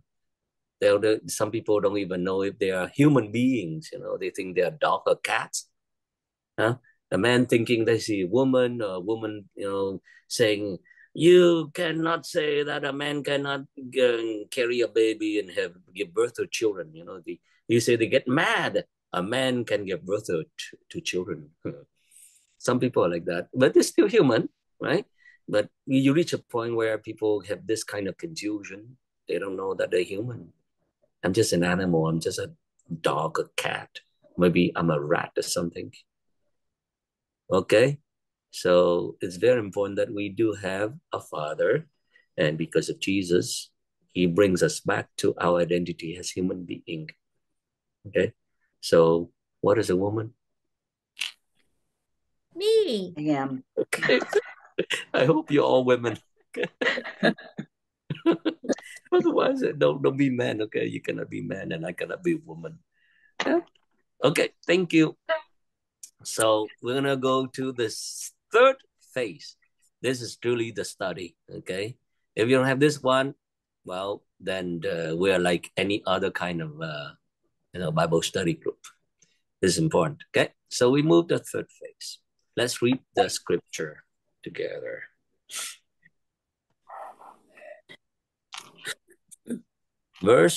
Chapter 4, we read again, verse 12. When Jesus heard that John had been arrested, he withdrew to Galilee. Let's stay with that verse 12. And read again. I am reading it again. When Jesus heard that John had been arrested, he withdrew to Galilee. Now, everybody should have the map. And we have traveled to the Holy Land, right? I hope. Anybody did not travel to the Holy Land? Anybody? Do you have the map with you? Okay. So you have the large map.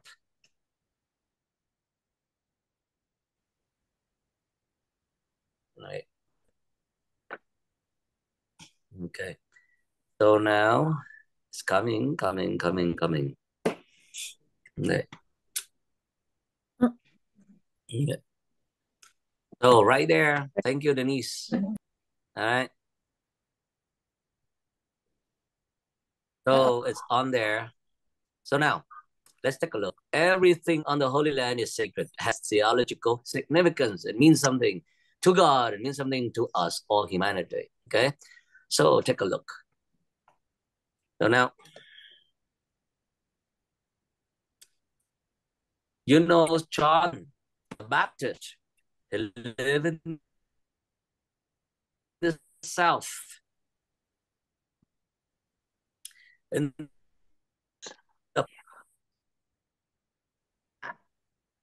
And here, Judea means the land of the land of. I'm running out of internet.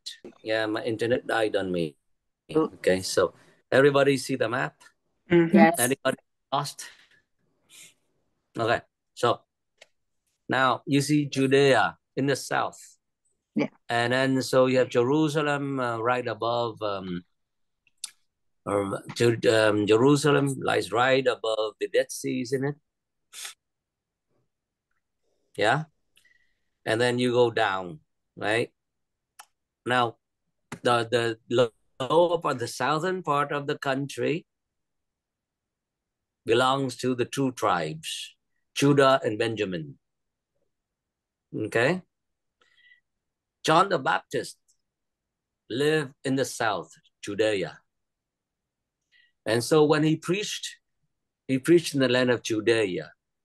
But he would escape.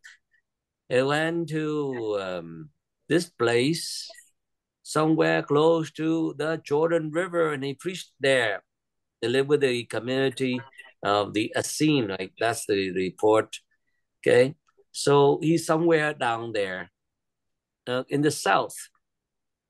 Okay, and when he preached to the Judeans, a lot of Judeans and Galileans and everybody come all over the country to this prophet John. And then I got frozen again. Can you hear me, anybody? Yes. Yes, I hear you, Father. Good. But you are Okay. cutting out. We can hear you. Can you hear me? Yeah. Yes, we can. Yes, we can Okay. hear you. So now, as we studied, we know that Jesus, in order for Jesus to get baptized in the Jordan River, he has to go down south to meet his cousin, like John the Baptist in the south, right? And he got baptized. And then as last time we studied the Bible, the scripture, well, John the Baptist said, okay, you should baptize me instead of me baptizing you. And Jesus said, now let us allow it for now to fulfill righteousness. Okay. So he got baptized by John the Baptist. And then after, this is the next part. After John the Baptist get arrested from the south and sent him to imprison him very in the southern part, right? Jesus came out and he preached, but he went back to Galilee. You see Galilee, the province of Galilee, you see Judea, and you see Samaria, and then this is on the west side of the river. You see the river running down from north to south. See the word Syria, right? See that? That's the river going down to through Galilee. On the one hand is Galilee, on the second hand, Tetrarchy of Phillips. Okay.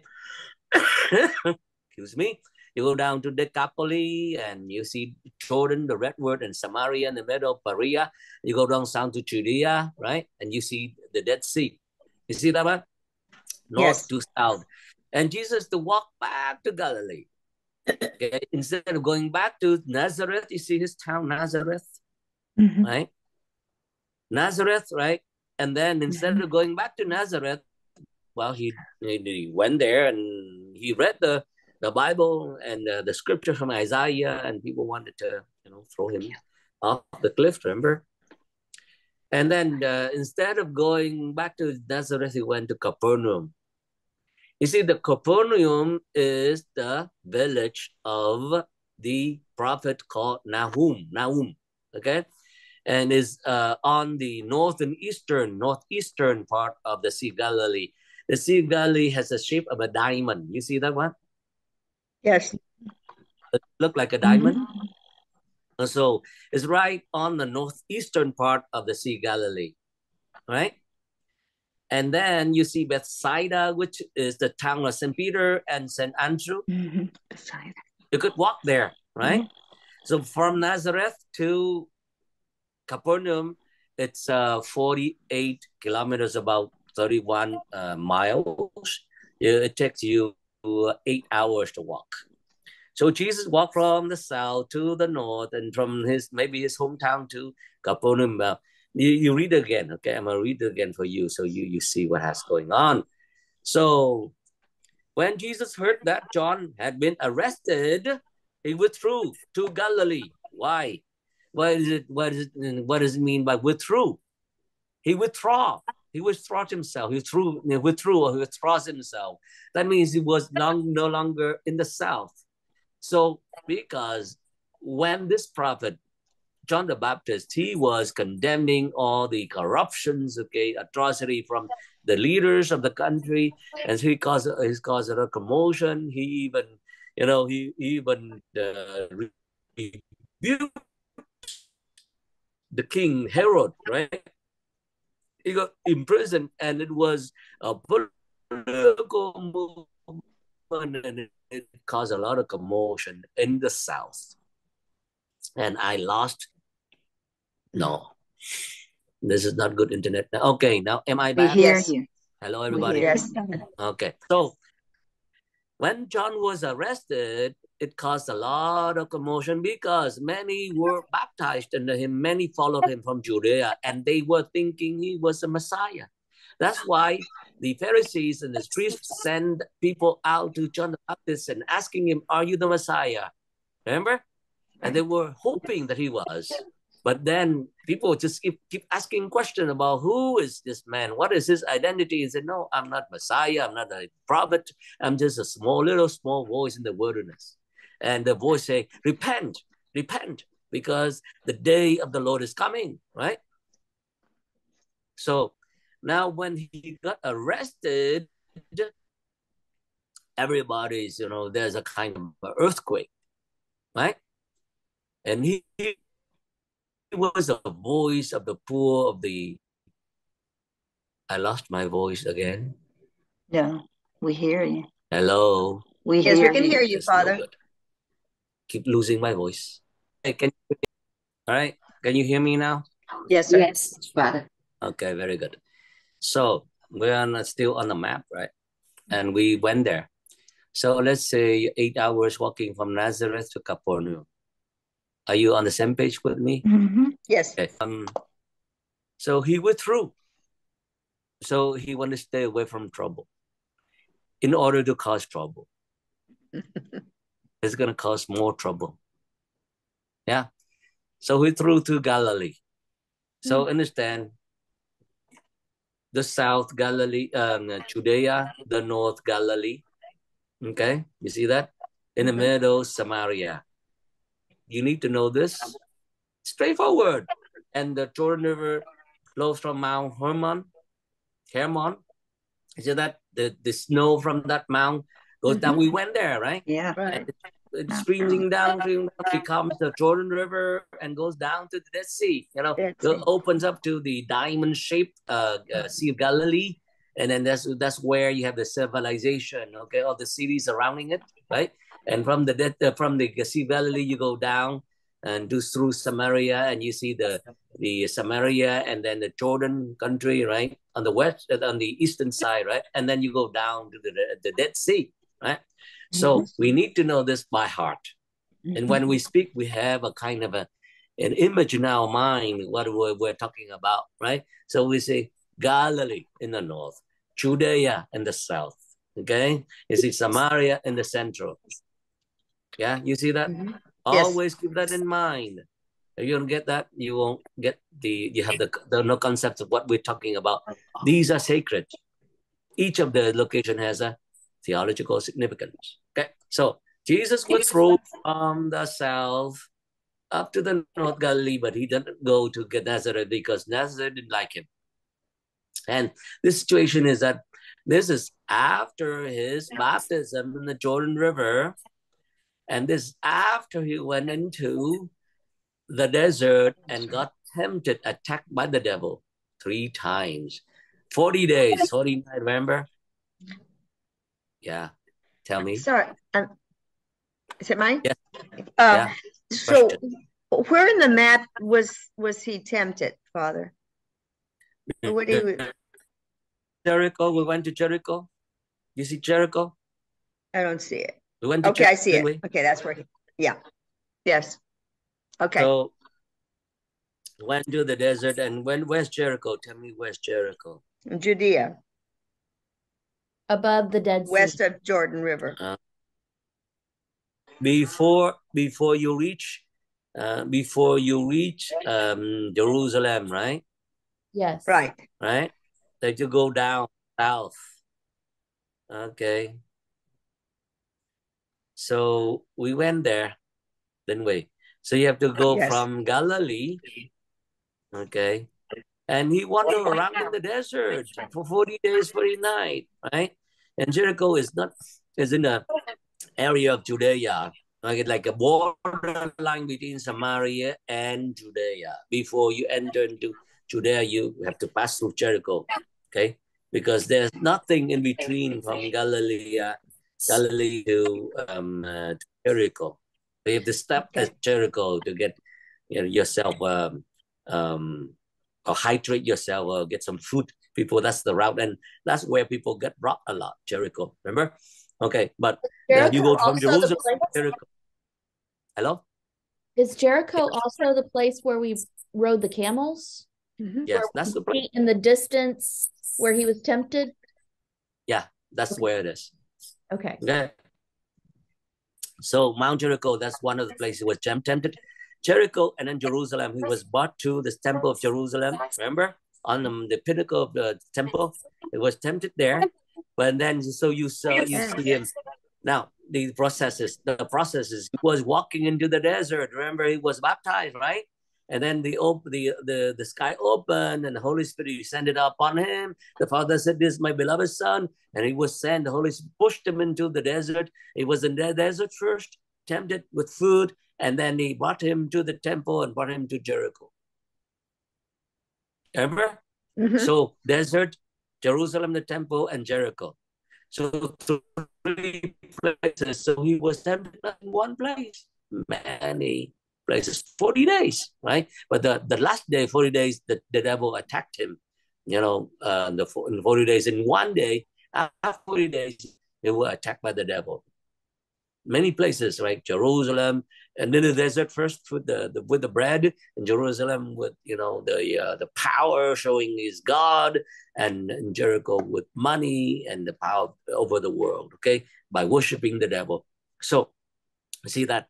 Now after that, he heard John the Baptist was arrested, and so he withdrew back to his own region where he grew up there in Galilee. But instead of going to Nazareth, he went straight to Capernaum. Now, listen again to this reading, okay? He left Nazareth That means he was in Nazareth, right? He withdrew from Judea, went back north to Nazareth, right? And Nazareth, 30 miles, he walked to Capernaum. Now, Matthew said, he left Nazareth and went to live in Capernaum. And where? By the sea. Very important. It was with, so the larger image is that he was moving from Judea through Samaria back to the province of Galilee, where exactly in Galilee he was in Nazareth first, and he moved to Capernaum, where in Capernaum, by the sea. Okay, so suppose you get moving. Now you move from Louisiana to Houston, Texas. Before you move, or you could just say, okay, I have the Katrina, right? I just move straight to Texas, to Houston. Where are you going to live? Where are you going to be in Houston? You're going to live on the street or in your car? Where you live? And a practical person, right, would think, okay, I'm going to look for a house. Maybe I rent a house. Yeah? Or maybe I buy a house somewhere in Texas. That's expensive than California. Get a house. Either you rent it, you buy it, or you build it. Isn't it? Mm-hmm. So if you are well-to-do, you could just buy it. Yeah. But here, it says, Matthew reported he left Nazareth, which, Joseph built that house with him, right? We went there, Nazareth. But he moved. So he moved away from everything that has to do with Joseph. Has to do with Nazareth. Right? He moved away. He moved away to this land, Capernaum of Galilee, and by the sea. So you ask yourself, when he moved, did he move alone by himself? Or did he leave his mother alone by herself? Does he have any more contact with his mother when he was 30 years old? Yes. Yeah? And why did he move to Capernaum? What is it for? You know what it's for, right? So did his mother follow him? Like it's only 8 hours walk, not much, right? Only 8 hours. Yeah, 30, and you could walk like 33 miles or kilometers, something. 8 hours, maybe less. So he moved and he lived in Capernaum. So when he moved there, did he have any friend in Capernaum? Or he just moved directly to Peter's house and live in Peter's house? Does it make sense that you're a newcomer, you're coming from a different city and you go straight to some stranger's house and you stay there? He had to have a place to stay. Mm-hmm. Is it rented house? Or he went to a cave somewhere, stay in the cave? Or just like to, have a picnic on the seashore? We don't know where, right? But we know that he lived in Capernaum by the sea. Yeah? Okay. So in a practical way of seeing things, you need to have a place to stay, to rest, to work. Before you could do your work, you have to have a kind of a financial network support, right? Before just you go out and you start your own whatever movement or revolution. So this is how I see it. The hypothesis is that Jesus did build his house in Capernaum. Yeah, he did have his own home where we don't know. Right? He could not live in any one of his disciples' house when he moved to Capernaum. Okay, so that is saying something. He moved from Nazareth to Capernaum by the sea. Okay, now let's go back to history. The south, Judea, the land of Judea, you have 2 tribes. When Joshua brought the people in the promised land, right? And he divided the land, the Holy Land, into how many pieces? How many? 12 tribes. No, 11. 11. Right? So 11 pieces of land. Okay, 11. Yes. Okay. Now, because the Levites live anywhere. Yeah. They're the priests, so they live anywhere in any land. They're gonna be present. They're the priestly clan. Okay, so you could have the Levites in Judea. You could have the Levites in the north. So Galilee. So the first two tribes that entered into the promised land were Zebulun and Naphtali.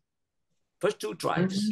And along with them, okay, the other 8 tribes. So the northern part used to belong to the Israelites. They call themselves Israelites. Okay. Saul belonged to the Israelites. David belonged to the tribe of Judah. And Judah and Benjamin, they live in the south. It's called in the land of Judea, right? So now, in the year 722, something like that, the 8th century, the Assyrian from the north, they came down, Assyrian, they took over the land, okay? They destroyed everybody. They took all the 10 tribes, okay? The first one, Zebulun and Naphtali, they put them in exile, okay? So there were no more 10 tribes in the northern part. They scattered all around. They lived with the pagans. And so the land of Galilee used to belong to Naphtali and Zebulun. They called it the land of the pagans or Gentiles. Okay? Right? Understand that. And then around that's the 8th century, and in the 6th century, or maybe 7th century, the Babylonian went to Judea and took all the people of Judean, and the Benjamins, they put them in exile. All right? This the 6th century. And so there's no more in the nation, we call it Israel as a whole. Okay? But the king of Babylon was merciful, and he allowed people to repatriate. They came back, even provided this financial support to build the temple back. So he allowed the tribe of Judah to come back. Many people came back to Judea. But the Assyrian never allowed the Israelites to come back. And so we have lost the 10 tribes. We don't know where they are. So right now, the only people remain among the 12 tribes of, the sons of Israel, the son of Jacob, the Jews, the Judah tribe. The other tribes, we don't know where they are. For thousands of years, the only remnant of Israel, Jacob, is Judah, the Jews. Okay? So now, this is the reason they call Galilee the land of darkness, the land of Gentiles. Or in the northern part, you see Syria in the map. And in the west, you see the Decapolis, the map. See that? There's another name of it. Okay, you see Syria in the north, and Lebanon. Okay, and then you in the west, like west of the Jordan River, the Decapolis. That's the 10 city of the 10 cities gathered together of all the nations. So you see northern part, they call it Galilee. They call it the land of the nations. Yes, tell me. Question. So yes, you keep saying Decapolis is west of the Jordan River, but if I look east, I say east, not west. Okay. Sorry, they live in the west, but I'm wrong. Okay? So Jordan is you see Jordan, the country right now, it's in the eastern part of the Jordan River. Okay, it is Golan Heights, but that's the new map, right? Yes. Yeah, I got lost because I was trying to find Decapolis. What did you say? Who lived there? The pagans. Sedeka means 10. So the pagans saw all kind of nations. They live there. So they say 10 cities. And you see the demoniac living in the cemetery there, the couple. Right? Jesus would go there. Right. And then he performed exorcism, and the people kick him out because they want the devil to stay with them, right? So he was there, the couple, that area. And then you see, this is why they call it, there are two names of Galilee, the land of the Gentiles, or, well, then the land of nations. Or because the Gentiles, they call it the land of darkness. Land of darkness. Okay. Now, Matthew is a very well-versed in history, culture, and literature, and the Bible especially, Bible scripture, literature. And he said that Jesus went out, okay, from Nazareth to Capernaum, and he described it by the sea, the region of Zebulun and Naphtali. Now, what does that do? So from the time of Jesus back to the time of the Assyrian exile, somewhere in the 8th century before Christ, for 800 years, nobody called the land Naphtali and Zebulun. Nobody. It's not. Just like 800 years ago, okay, what do you call America? 800 years ago. We don't know the name. What is Texas? We don't know. I know, well, maybe Winnipeg, I know. It's still Winnipeg, some 800 years. Right? Chicago, maybe that's a very native name, right? Chicago is still Chicago. Yeah. But Houston, Sam Houston, 800 years ago, he never existed. So this is crazy. It's for the for the non-Jews. It means nothing. Oh, yeah, Galilee and Zebulun and Naphtali doesn't mean anything. But for those who lived during the time of Jesus and reading this gospel and hearing, Matthew said, the land of Naphtali and the land of Zebulun, 800 years ago. Now he said, it's back. We're reclaiming our land. Wow. This is good news. We've been waiting for 800 years. Now it's back. 800 years ago, the prophet Isaiah, okay, he said something about it. And he prophesied, he foretold that from this land of darkness, there's going to be a great light. And here now, the great light has come. Okay, so what does this great light do? Well, this great light did something really shocking. Okay, Matthew said this. Jesus came out and said, repent. Okay, he did say what John the Baptist say, like all the prophets said, but he added, but the kingdom of heaven is at hand. It's problematic. Why is it problem? Because he is reviving. He is bringing back the kingdom of God. He's gathering all the lost tribes of Israel back. He's refounding the kingdom of God. Is the new beginning, is a new beginning of the new nation. Repent, not just for your sins, but for the kingdom. So by saying that is more shocking than John the Baptist said, repent and, behold the Lamb of God, repent for your sins because the Lord is coming and he's gonna correct you, he's gonna condemn and whatever. But Jesus said, the kingdom. That's the problem. And he did not say in Judea. He went to this land of darkness. He gives hope. Why here? Because the very first two tribes that were caught and brought into exile was Naphtali and Zebulun. He went into this land. He brought them back. Okay? That's how you study the Bible. What's the meaning? He gave hope to the people, but he put himself on the line, alone by himself, saying that he started preaching, the kingdom of God is at hand. Okay? This is a recruitment.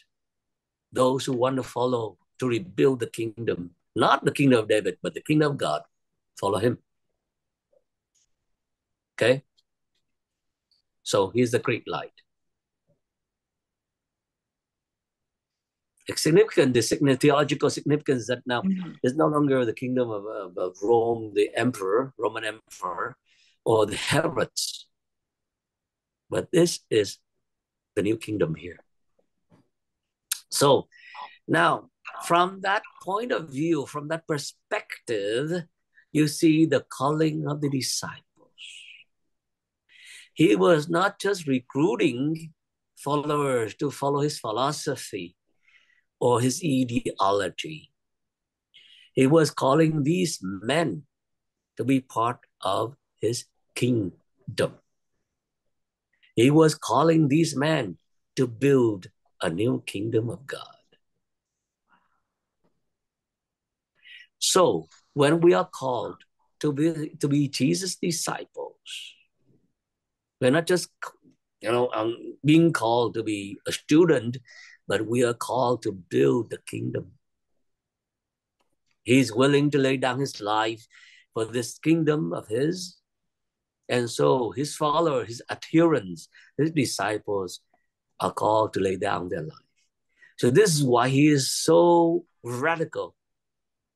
Okay, if you want, I have a philosophy, I have some kind of new technique for health and fitness. Just, you don't have to die for it. Okay, you give me some money and I'll teach you the technique, right? But Jesus came out, I don't need your money. I need you to die for it. Are you willing to die for it? It's bigger than just, following a kind of a guru or, something. This is the call to build the kingdom.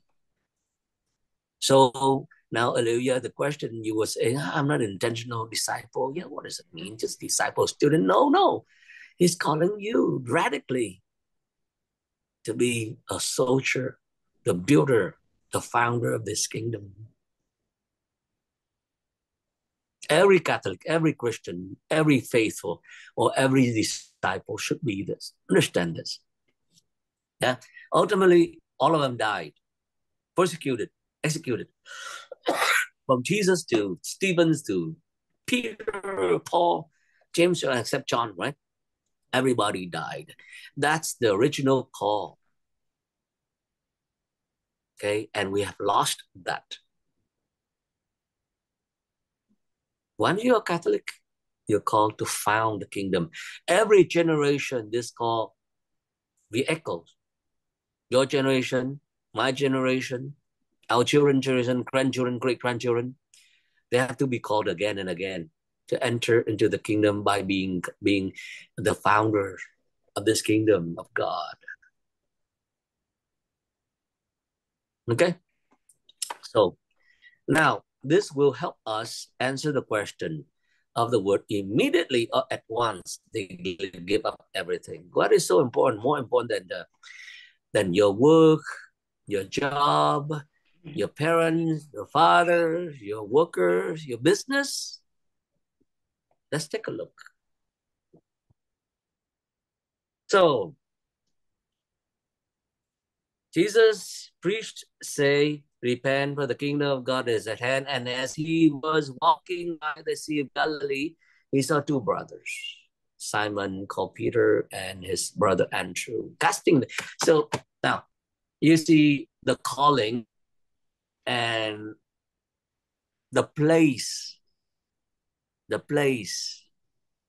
he was calling. They were in the middle of their work. They were throwing the net out into the sea. Imagine, okay, Maria was working, on her computer, fixing internet and all those things, and somebody entered into her office, say, "Go," and you give up everything and forget about your boss and whoever. I don't care. I'm gonna go. He went into the workplace. Yeah. Dr. Olivia was healing somebody on an operation. You're cutting somebody up. And Jesus comes and said, "Go." You give up. Go. Oh my. Bye-bye. Terrible. Oops. Terrible. Yeah. Jesus was cooking for Ken, her husband, and the children, right? And Jesus come in and go and forget your dinner. Okay, I'm gonna go. The call has to be higher, something much higher than cooking, family, business, money. Am I rolled up? Yeah. You were feeding Terry with food, right? He was happy. And Jesus said, "Go." And the spoon is still in his mouth. And forget you, I'm going to go follow Jesus. You're going to be in trouble with your husband and your children, grandchildren. That means something is higher than a family, higher than your personal, needs or whatever, or your business. Now, Peter, this is what Matthew reported. Simon and his brother Andrew casting net into the sea. They were casting. Okay, they threw the net and they went. What is higher? What is it that is higher? Look at the place when he called the son of Zebedee, James and John. They were with their father together, were mending the nets. They gave up on their father and the workers, and they left the old man alone. Do your own mending, okay? We don't care. We just go. What is higher? What's so important? And the old man Zebedee, didn't say anything. What is going on? It doesn't make sense. Unless you have to understand what he was about. The king is calling you. It's time to recover the kingdom. The need of the nation is greater than the need of the family, greater than the need of the individual, greater than the need of whatever business you're doing. They were thinking, we are going to follow this king. We're following the kingdom because the kingdom has hand at hand, and he's the one. He's the one. We don't know. We're going to find out. Everybody was expecting, like in Galilee, for 800 years. They heard the prophecy from Isaiah, the great light. Now the great light comes. And you know it. John the Baptist was in prison. Now he's coming out. He's not saying repenting only. He's saying the kingdom of God is at hand. Just like John the Baptist said, okay, behold the Lamb of God. Right? It takes away the sins of the world. So they follow the call to rebuild the kingdom. Patriotic people. That's why you see the problem, recurring problem again and again. Should, Lord, make us, sit on your right hand and left hand. Who's going to be the first, the greatest in your kingdom? They were following the kingdom of Jesus. That's why immediately they left everything. And their parents didn't seem to have to mind at all. Yeah. So, But yes, Olivia. so was it because Jesus gave them the grace to say yes? Because, I don't think any one of us would say. No, well, let's not talk about grace or anything. We're talking about human practical. Okay. So, suppose many of you were baby boomer, right? Some of you were, none of you were born during the Second World War, but you went through the Vietnam War, right?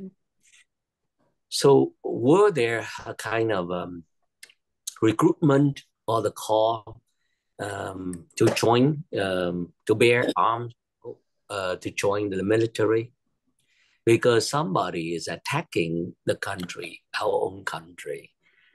And so the military would say, okay, we recruit, we need more good men, okay?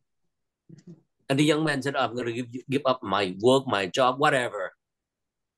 Bye-bye, mom. I'm going to go save the country. And they go to Iraq, Afghanistan, just after 9/11, right? A lot of young men joined. They want to save the country. It's bigger than, I'm about to get married. No, I have to stay. Even the wife is pregnant. No, I'm going to stay there. Give birth to our children. We're going to go fight the war for us. It's bigger. It's bigger. We're fighting the war to save the country. Yeah. So we have so many wars, and we understand, and these are great men. They're patriotic. They want to save the country. They want to save us, and they're willing to lay down their life. So in the practical way, not in the political, in the personal way. So you have to place yourself in that kind of mentality for 800 years. Yeah. They've been expecting, and so these men are willing. Ready, I don't know, anybody called, they go. And even Peter had a sword. He was a fisherman. At the end, when he entered into Jerusalem, Peter had a sword, didn't he? They were still thinking he's going to make his kingdom. And he even taught, pray, thy kingdom come, Father. They were still thinking the kingdom on earth of David or something like that. Yeah? So this is a different way of looking at everything. Sure is. That's why immediate. I saw that, it's some in the good time, time of peace, and some of the kids, they join the military because, well, the military promised that they would have a college degree, or they could finish their, bachelor degrees, and they get, what do you call it, tax exam from whatever they buy, and they have, medical coverage, whatever, but they serve 6 years, 8 years. But that's for my own benefit. But the call is for the country, for the nation. That's why immediate. Yeah? Yeah. But now it turns out it is not the kingdom of God of heaven on earth. It is the kingdom of God of heaven on earth in God's way, not in our way, how we understand it. And this kingdom means the king has to die to save his own people, not to kill. Different kind of kingdom. The king will die to save his people, not to kill, to get his power. Okay? So now, this kingdom began where? Galilee. The light was spreading all over the land of the Gentiles, the land of the nations, the land of darkness. The great light starts spreading all over. But this light is a gentle light, a meek light, a humble light, a healing light, a salvific light. And that light came from where the word of God dwells, where synagogues. He went to each of the synagogues around the diamond-shaped Lake of Galilee. Yeah, around it. Mm-hmm. And now, why did he do that? This is strategic. This is strategy, because the way to communicate, to travel, the best way was by sea. 7 seas of communication, the best way. People gather where are the fish, where are the water, the business. So that's why he did that. The desert, yeah. Once in a while you see a city in the desert, but all the city congregates around the sea of life, Sea Galilee. People there, and then he did that, and then he went down south, right? So that's his strategy. A lot of people get to know, and the boat people, the fishermen would spread the word. Yeah. So you asked, where did this kingdom of heaven start? And you said in Galilee. Would it be fair to say that it started in Capernaum to be Yeah, it's Capernaum. Capernaum is in Galilee. Right. But So he began in Capernaum so that just of Galilee. specific, I don't know. So like Houston is in Texas, Yes. right? Sugarland is in Texas, but he began in Richmond. Okay. People know Texas, they don't know Richmond. Yes. So we say, oh, Texas. Yeah, we know Texas. Okay. Richmond, West Richmond. I was just wondering why you didn't say Capernaum, instead of Oh, Galilee. it's Capernaum. Galilee, we say Capernaum in Galilee, the Okay. land of Gentiles. So we say that. We don't miss anything. We have to be specific and exact and precise and clear and cogent and cohesive and coherent, which are the, yes, Olivia. So the apostles, when they said yes to Jesus, they thought they were bearing arms for the Of course. yeah. They always thought So that way, always. so the whole time that they were with Jesus, it was a learning process for them then to understand what Yeah. he was doing. Yes. So it wasn't that he called them and they knew it was God and off the or God No. changed them. Okay. So the problem was that even at the end, when he had the Last Supper, remember? They were preparing to fight. He went to the city, the capital, and they carried their own weapons to the Garden of Gethsemane. Even the fisherman Peter carried his own dagger, remember? Or his sword, whatever. And I don't think he never practiced fighting with a sword. Maybe he should have brought his fish pole with him. It's better with the fish pole. He chopped the head of people. He chopped the head of the man, and he got the ear. Aim at something, and they got lucky. So he didn't know how to hold the sword and try to fight, but they still think that Jesus is gonna build his kingdom to the end, to the very end. Yeah. So number one, you see that how Jesus called them, and that the reason behind people follow him, because we want our kingdom, we want freedom for our own country. That's a bigger call, okay? Bigger vocation than just my business and my personal life and my family. Bigger and all. We're supposed to be like that. Religious and priests were called to enter the kingdom and build the kingdom of Jesus, of God, on earth. That's why we give on a family and children and business just follow. We have to really revive this thinking of the kingdom, fight to the death. Okay, now let's move on. Number one is the why people responded. Number two, who did he call? Number one, a stubborn man who is so stubborn like a rock, he named him Rock. Really? He did not call, the generals or the smart people, the scribes, and, the Pharisees, Sadducees, and the priests. He went to the normal people, just like you and I, normal people. Okay, those who are greedy people, okay, Levi's, Matthew, the writer, the author, the evangelist, he loves money, no doubt about it. You want to make quick money? Be a tax collector.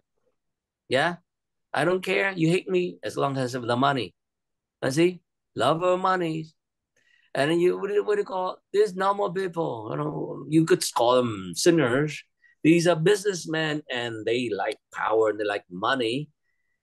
No, he called them sons of thunder. They looked down on people.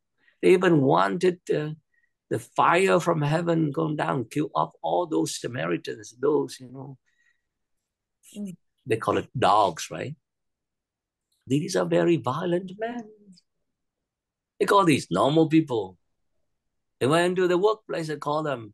And these people make things happen.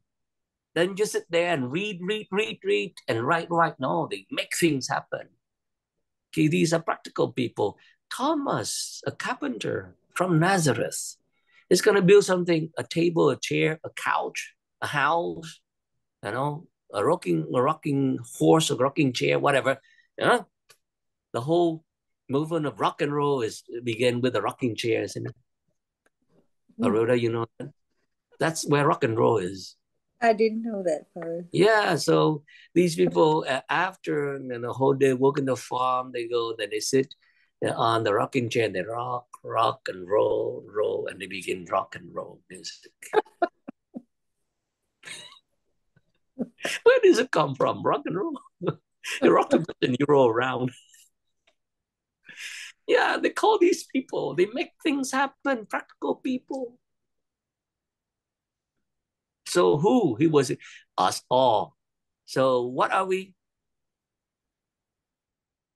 Where are we from? I'm going to read to you. This is the description of Saint Paul. He was, well, he's a Pharisee, a lay person, right? He loves the law and he killed a lot of people, okay? So he called the Corinthians and he described what we are as disciples of Jesus. Here is the description. If you write down 1 Corinthians chapter 1, verse 26 and 27, these are the kinds of disciples Jesus called. And this is what we are. Is it true or no? We are just ordinary people, not so good, but we don't think we're so bad, but not so good. Now, he said this, consider your own calling, brothers. Not many of you were wise by human standard. Not many of you were powerful, for many were of noble birth.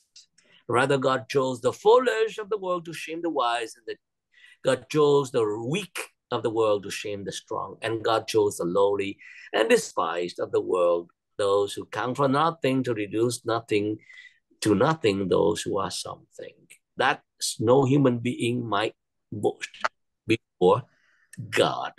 Now, let's say these are the kind of people the Lord called, okay? Father, excuse me, what was the it was 1 Corinthians what?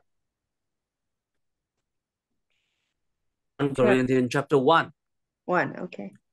Chapter 1, verse 26 to 29. I'm going to list then the kind of people that the Lord calls. Number 1, the not so wise, the unwise people. The not so powerful, the powerless people. The not so noble people, we are ignoble. The not the foolish ones, we call the foolish one. Didn't Peter keep getting hit? You know, you cannot go to Jerusalem, and Jesus called him, you know, you're just Satan, get behind me, right? Foolish one. Right. The weak, the lowly, the deplorable, the despised. Aren't you the whole bunch of basket of deplorable? The despised. Yeah. And count for nothing, good for nothing. You know, I have the list of the 1, 2, 3, 4, 5, 6, 7, 8. 8 kinds of people he called. Not wise, not powerful, not noble, foolish, weak, lowly, despised, and good for nothing. People look down at these people, and he called these people to make his kingdom, to build his kingdom. If he were to come to the Pharisees, the Sadducees, and the Levites, or whatever, they would argue with him, right? He went straight to the poor people, and he called them, just give up everything. Better than what we have right now. We just follow you. We have more hope. Yeah. And whatever he touched got healed and become whole again. Yeah. Demons ran away from him. No need to have military power, ammunitions or weapons, just word. The word. Okay. So why does he do that? Just want to, well, I'm good for nothing. However, God is going to use, because I'm good for nothing, to, excuse me. Bless you, bless you. Okay. To render those who think they are something, nothing. Those who are wise or powerful, noble, or so strong and high and so loved, okay, that's something. He wanted to render all these to nothing by The not wise, the unwise, the powerless, the ignoble, the foolish, the weak, the lowly, the deplorable count for nothing.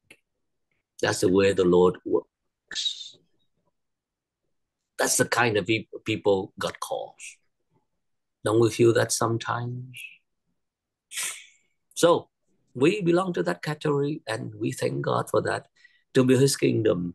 So the moment we think, oh, I'm so wise, He's not calling you because you're wise. Oh, I'm so noble, I'm the elite. Oh, no. Oh, everybody loves me. Oh, no, because you're despised. Yeah. So there's only one way to go. He's gonna be our wisdom. He's gonna be our power. He's gonna be our nobility. He's gonna be our strength. He's gonna be our height. Okay, grandeur or greatness, and He's gonna be our love. He's gonna be our everything. That's how you follow the King. He's calling people to follow Him as the King, but they have to discover slowly who He is as the Messiah and as the Savior and as the Anointed One, and then ultimately the Son of God, who is God Himself, slowly is unveiling and unveiling this reality of His identity. Yeah? Okay. Now,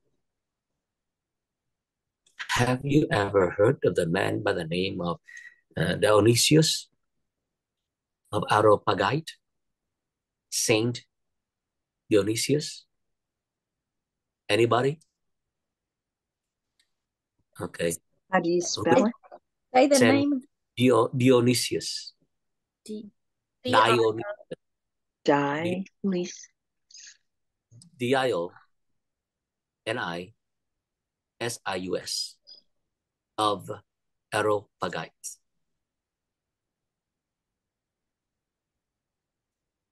I thought there This was is a it.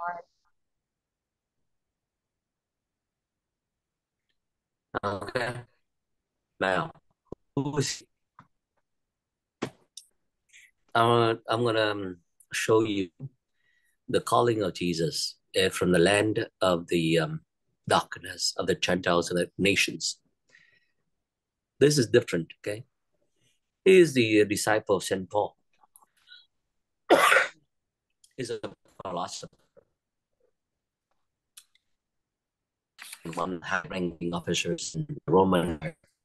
Paul went to Athens. And he preached at the temple of the yes. Yeah, I'm sorry.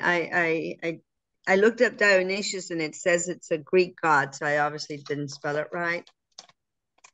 How do you spell it again? Okay, I'll give it to you. It's side of Dionysius, right? Yeah.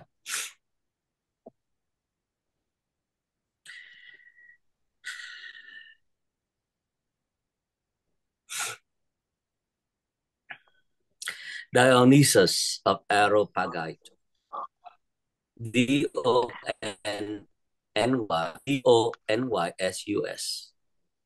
Okay. There's the other one, Dionysius. Okay. The one of the Greek god, right? But this is one of our saints here. Right. So they belong to the next generation of the apostles. Okay. And so he converted when Paul went to Athens and preached. Okay. He's one of the father of mysticism. He was the one who wrote, this is a new teaching here, okay? I don't have time. I just mentioned about this. He was the one who teach on the hierarchy of the angels, which is the foundation for the hierarchy of the Catholic Church. I don't think that a lot of people heard about this. How did the Catholic Church get to have the hierarchy? How do you build the kingdom of heaven? You have the hierarchy, right? And what does it mean to have the hierarchy of the angels? The hierarchy of the Catholic Church is based on the hierarchy of the angels, which is reflecting the hierarchy in heaven. And we're talking about the kingdom of heaven. He said, repent and the kingdom of heaven is at hand, right? So now, this is how he said. Well, his teaching is very simple. This is a natural order and the divine order, supernatural order as well. The higher in the hierarchy you are, the more you have to serve. The lower you are, the more you get served. This is a natural order. Let me use this example. You're the mother and the father, parents. You serve your children. Your bigger brother and sister, you serve your little brother and sisters. The society serve the little babies. That's the natural order, including in the wild. Isn't it true? Mm-hmm. The mother serves the children.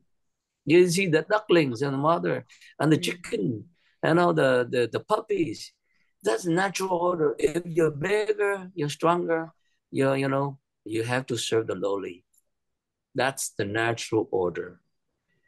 The devil did not like this kind of order. He turns it upside down. He makes the lowly ones serve the higher ones. He reversed the order. That's why we have tyranny.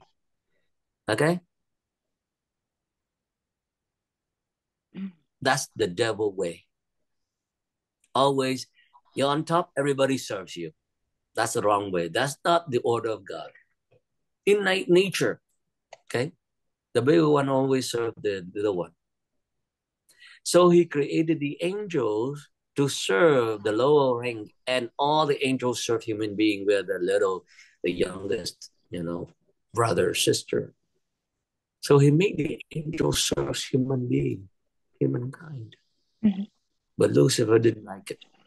He said, no, I want to have the power and make everybody serve me. If you lower me, you serve me. But God said, no, God serves everybody. I come to serve, not to be served. That is the kingdom. That is the kingdom of heaven. That's why he wanted to revive, to bring back, to correct divine correction, just to say, okay, God is here to serve us. And if you're bigger, you're more powerful, you're better and knowledgeable, wiser, you serve the lowly. And this is the hierarchy in the Catholic Church. You're the Pope, you serve everybody. You're the bishop, you serve everybody. You're the priest, you serve everybody. You're not the boss. That's the order of things. But now we have the different mentality where the mindset that, okay, all people serve the priests. The apostles, they came to serve the people. Paul served. Peter served everybody, But now, don't even know how to wash your clothes or clean the room. Some problem. Something goes wrong. Yeah, something for you to think about the kingdom of heaven. Okay, his writing, and so his cosmology is very different. So Dionysius of Areopagite, okay, and so if you, I just mentioned that, and you're aware of it, what the kingdom of God is about, right? And Jesus said this from the beginning. Well, who's the greatest in the kingdom? He put the child right in the middle of everybody. Convert yourself to be like a child, greatest, because he got served.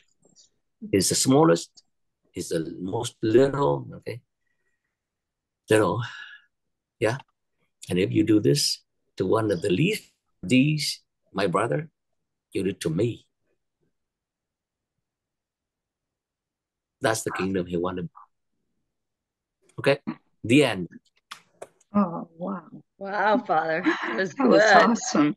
Yeah, smoking. It's very good, Father. Wow. Recorrect, okay, correct. And you have a new way of seeing the priest right now. It's really exciting to become a priest because you are called to arm to found the kingdom of heaven and to serve. And literally all the young men who came out, joined the military just to save the country, to protect the country, they're willing to lay down their lives. And they put everybody ahead of them. That's the motto. You put the people ahead of you. Okay?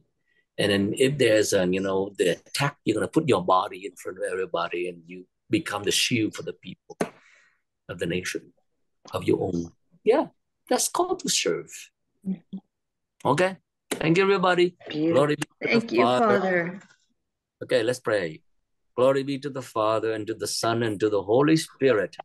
As As it it was was To the in the beginning, beginning, is is now, now, never and shall never be, shall be, world world without without end. end. Amen. Amen. The Lord be with you all. And with your spirit. May Almighty God bless you, the Father, and the Son, and the Holy Spirit. Amen. Amen. Amen. Thank you, Father. Okay, Thank you, thank you, Father. everybody. Thank you, everyone. God Good bless to see you all.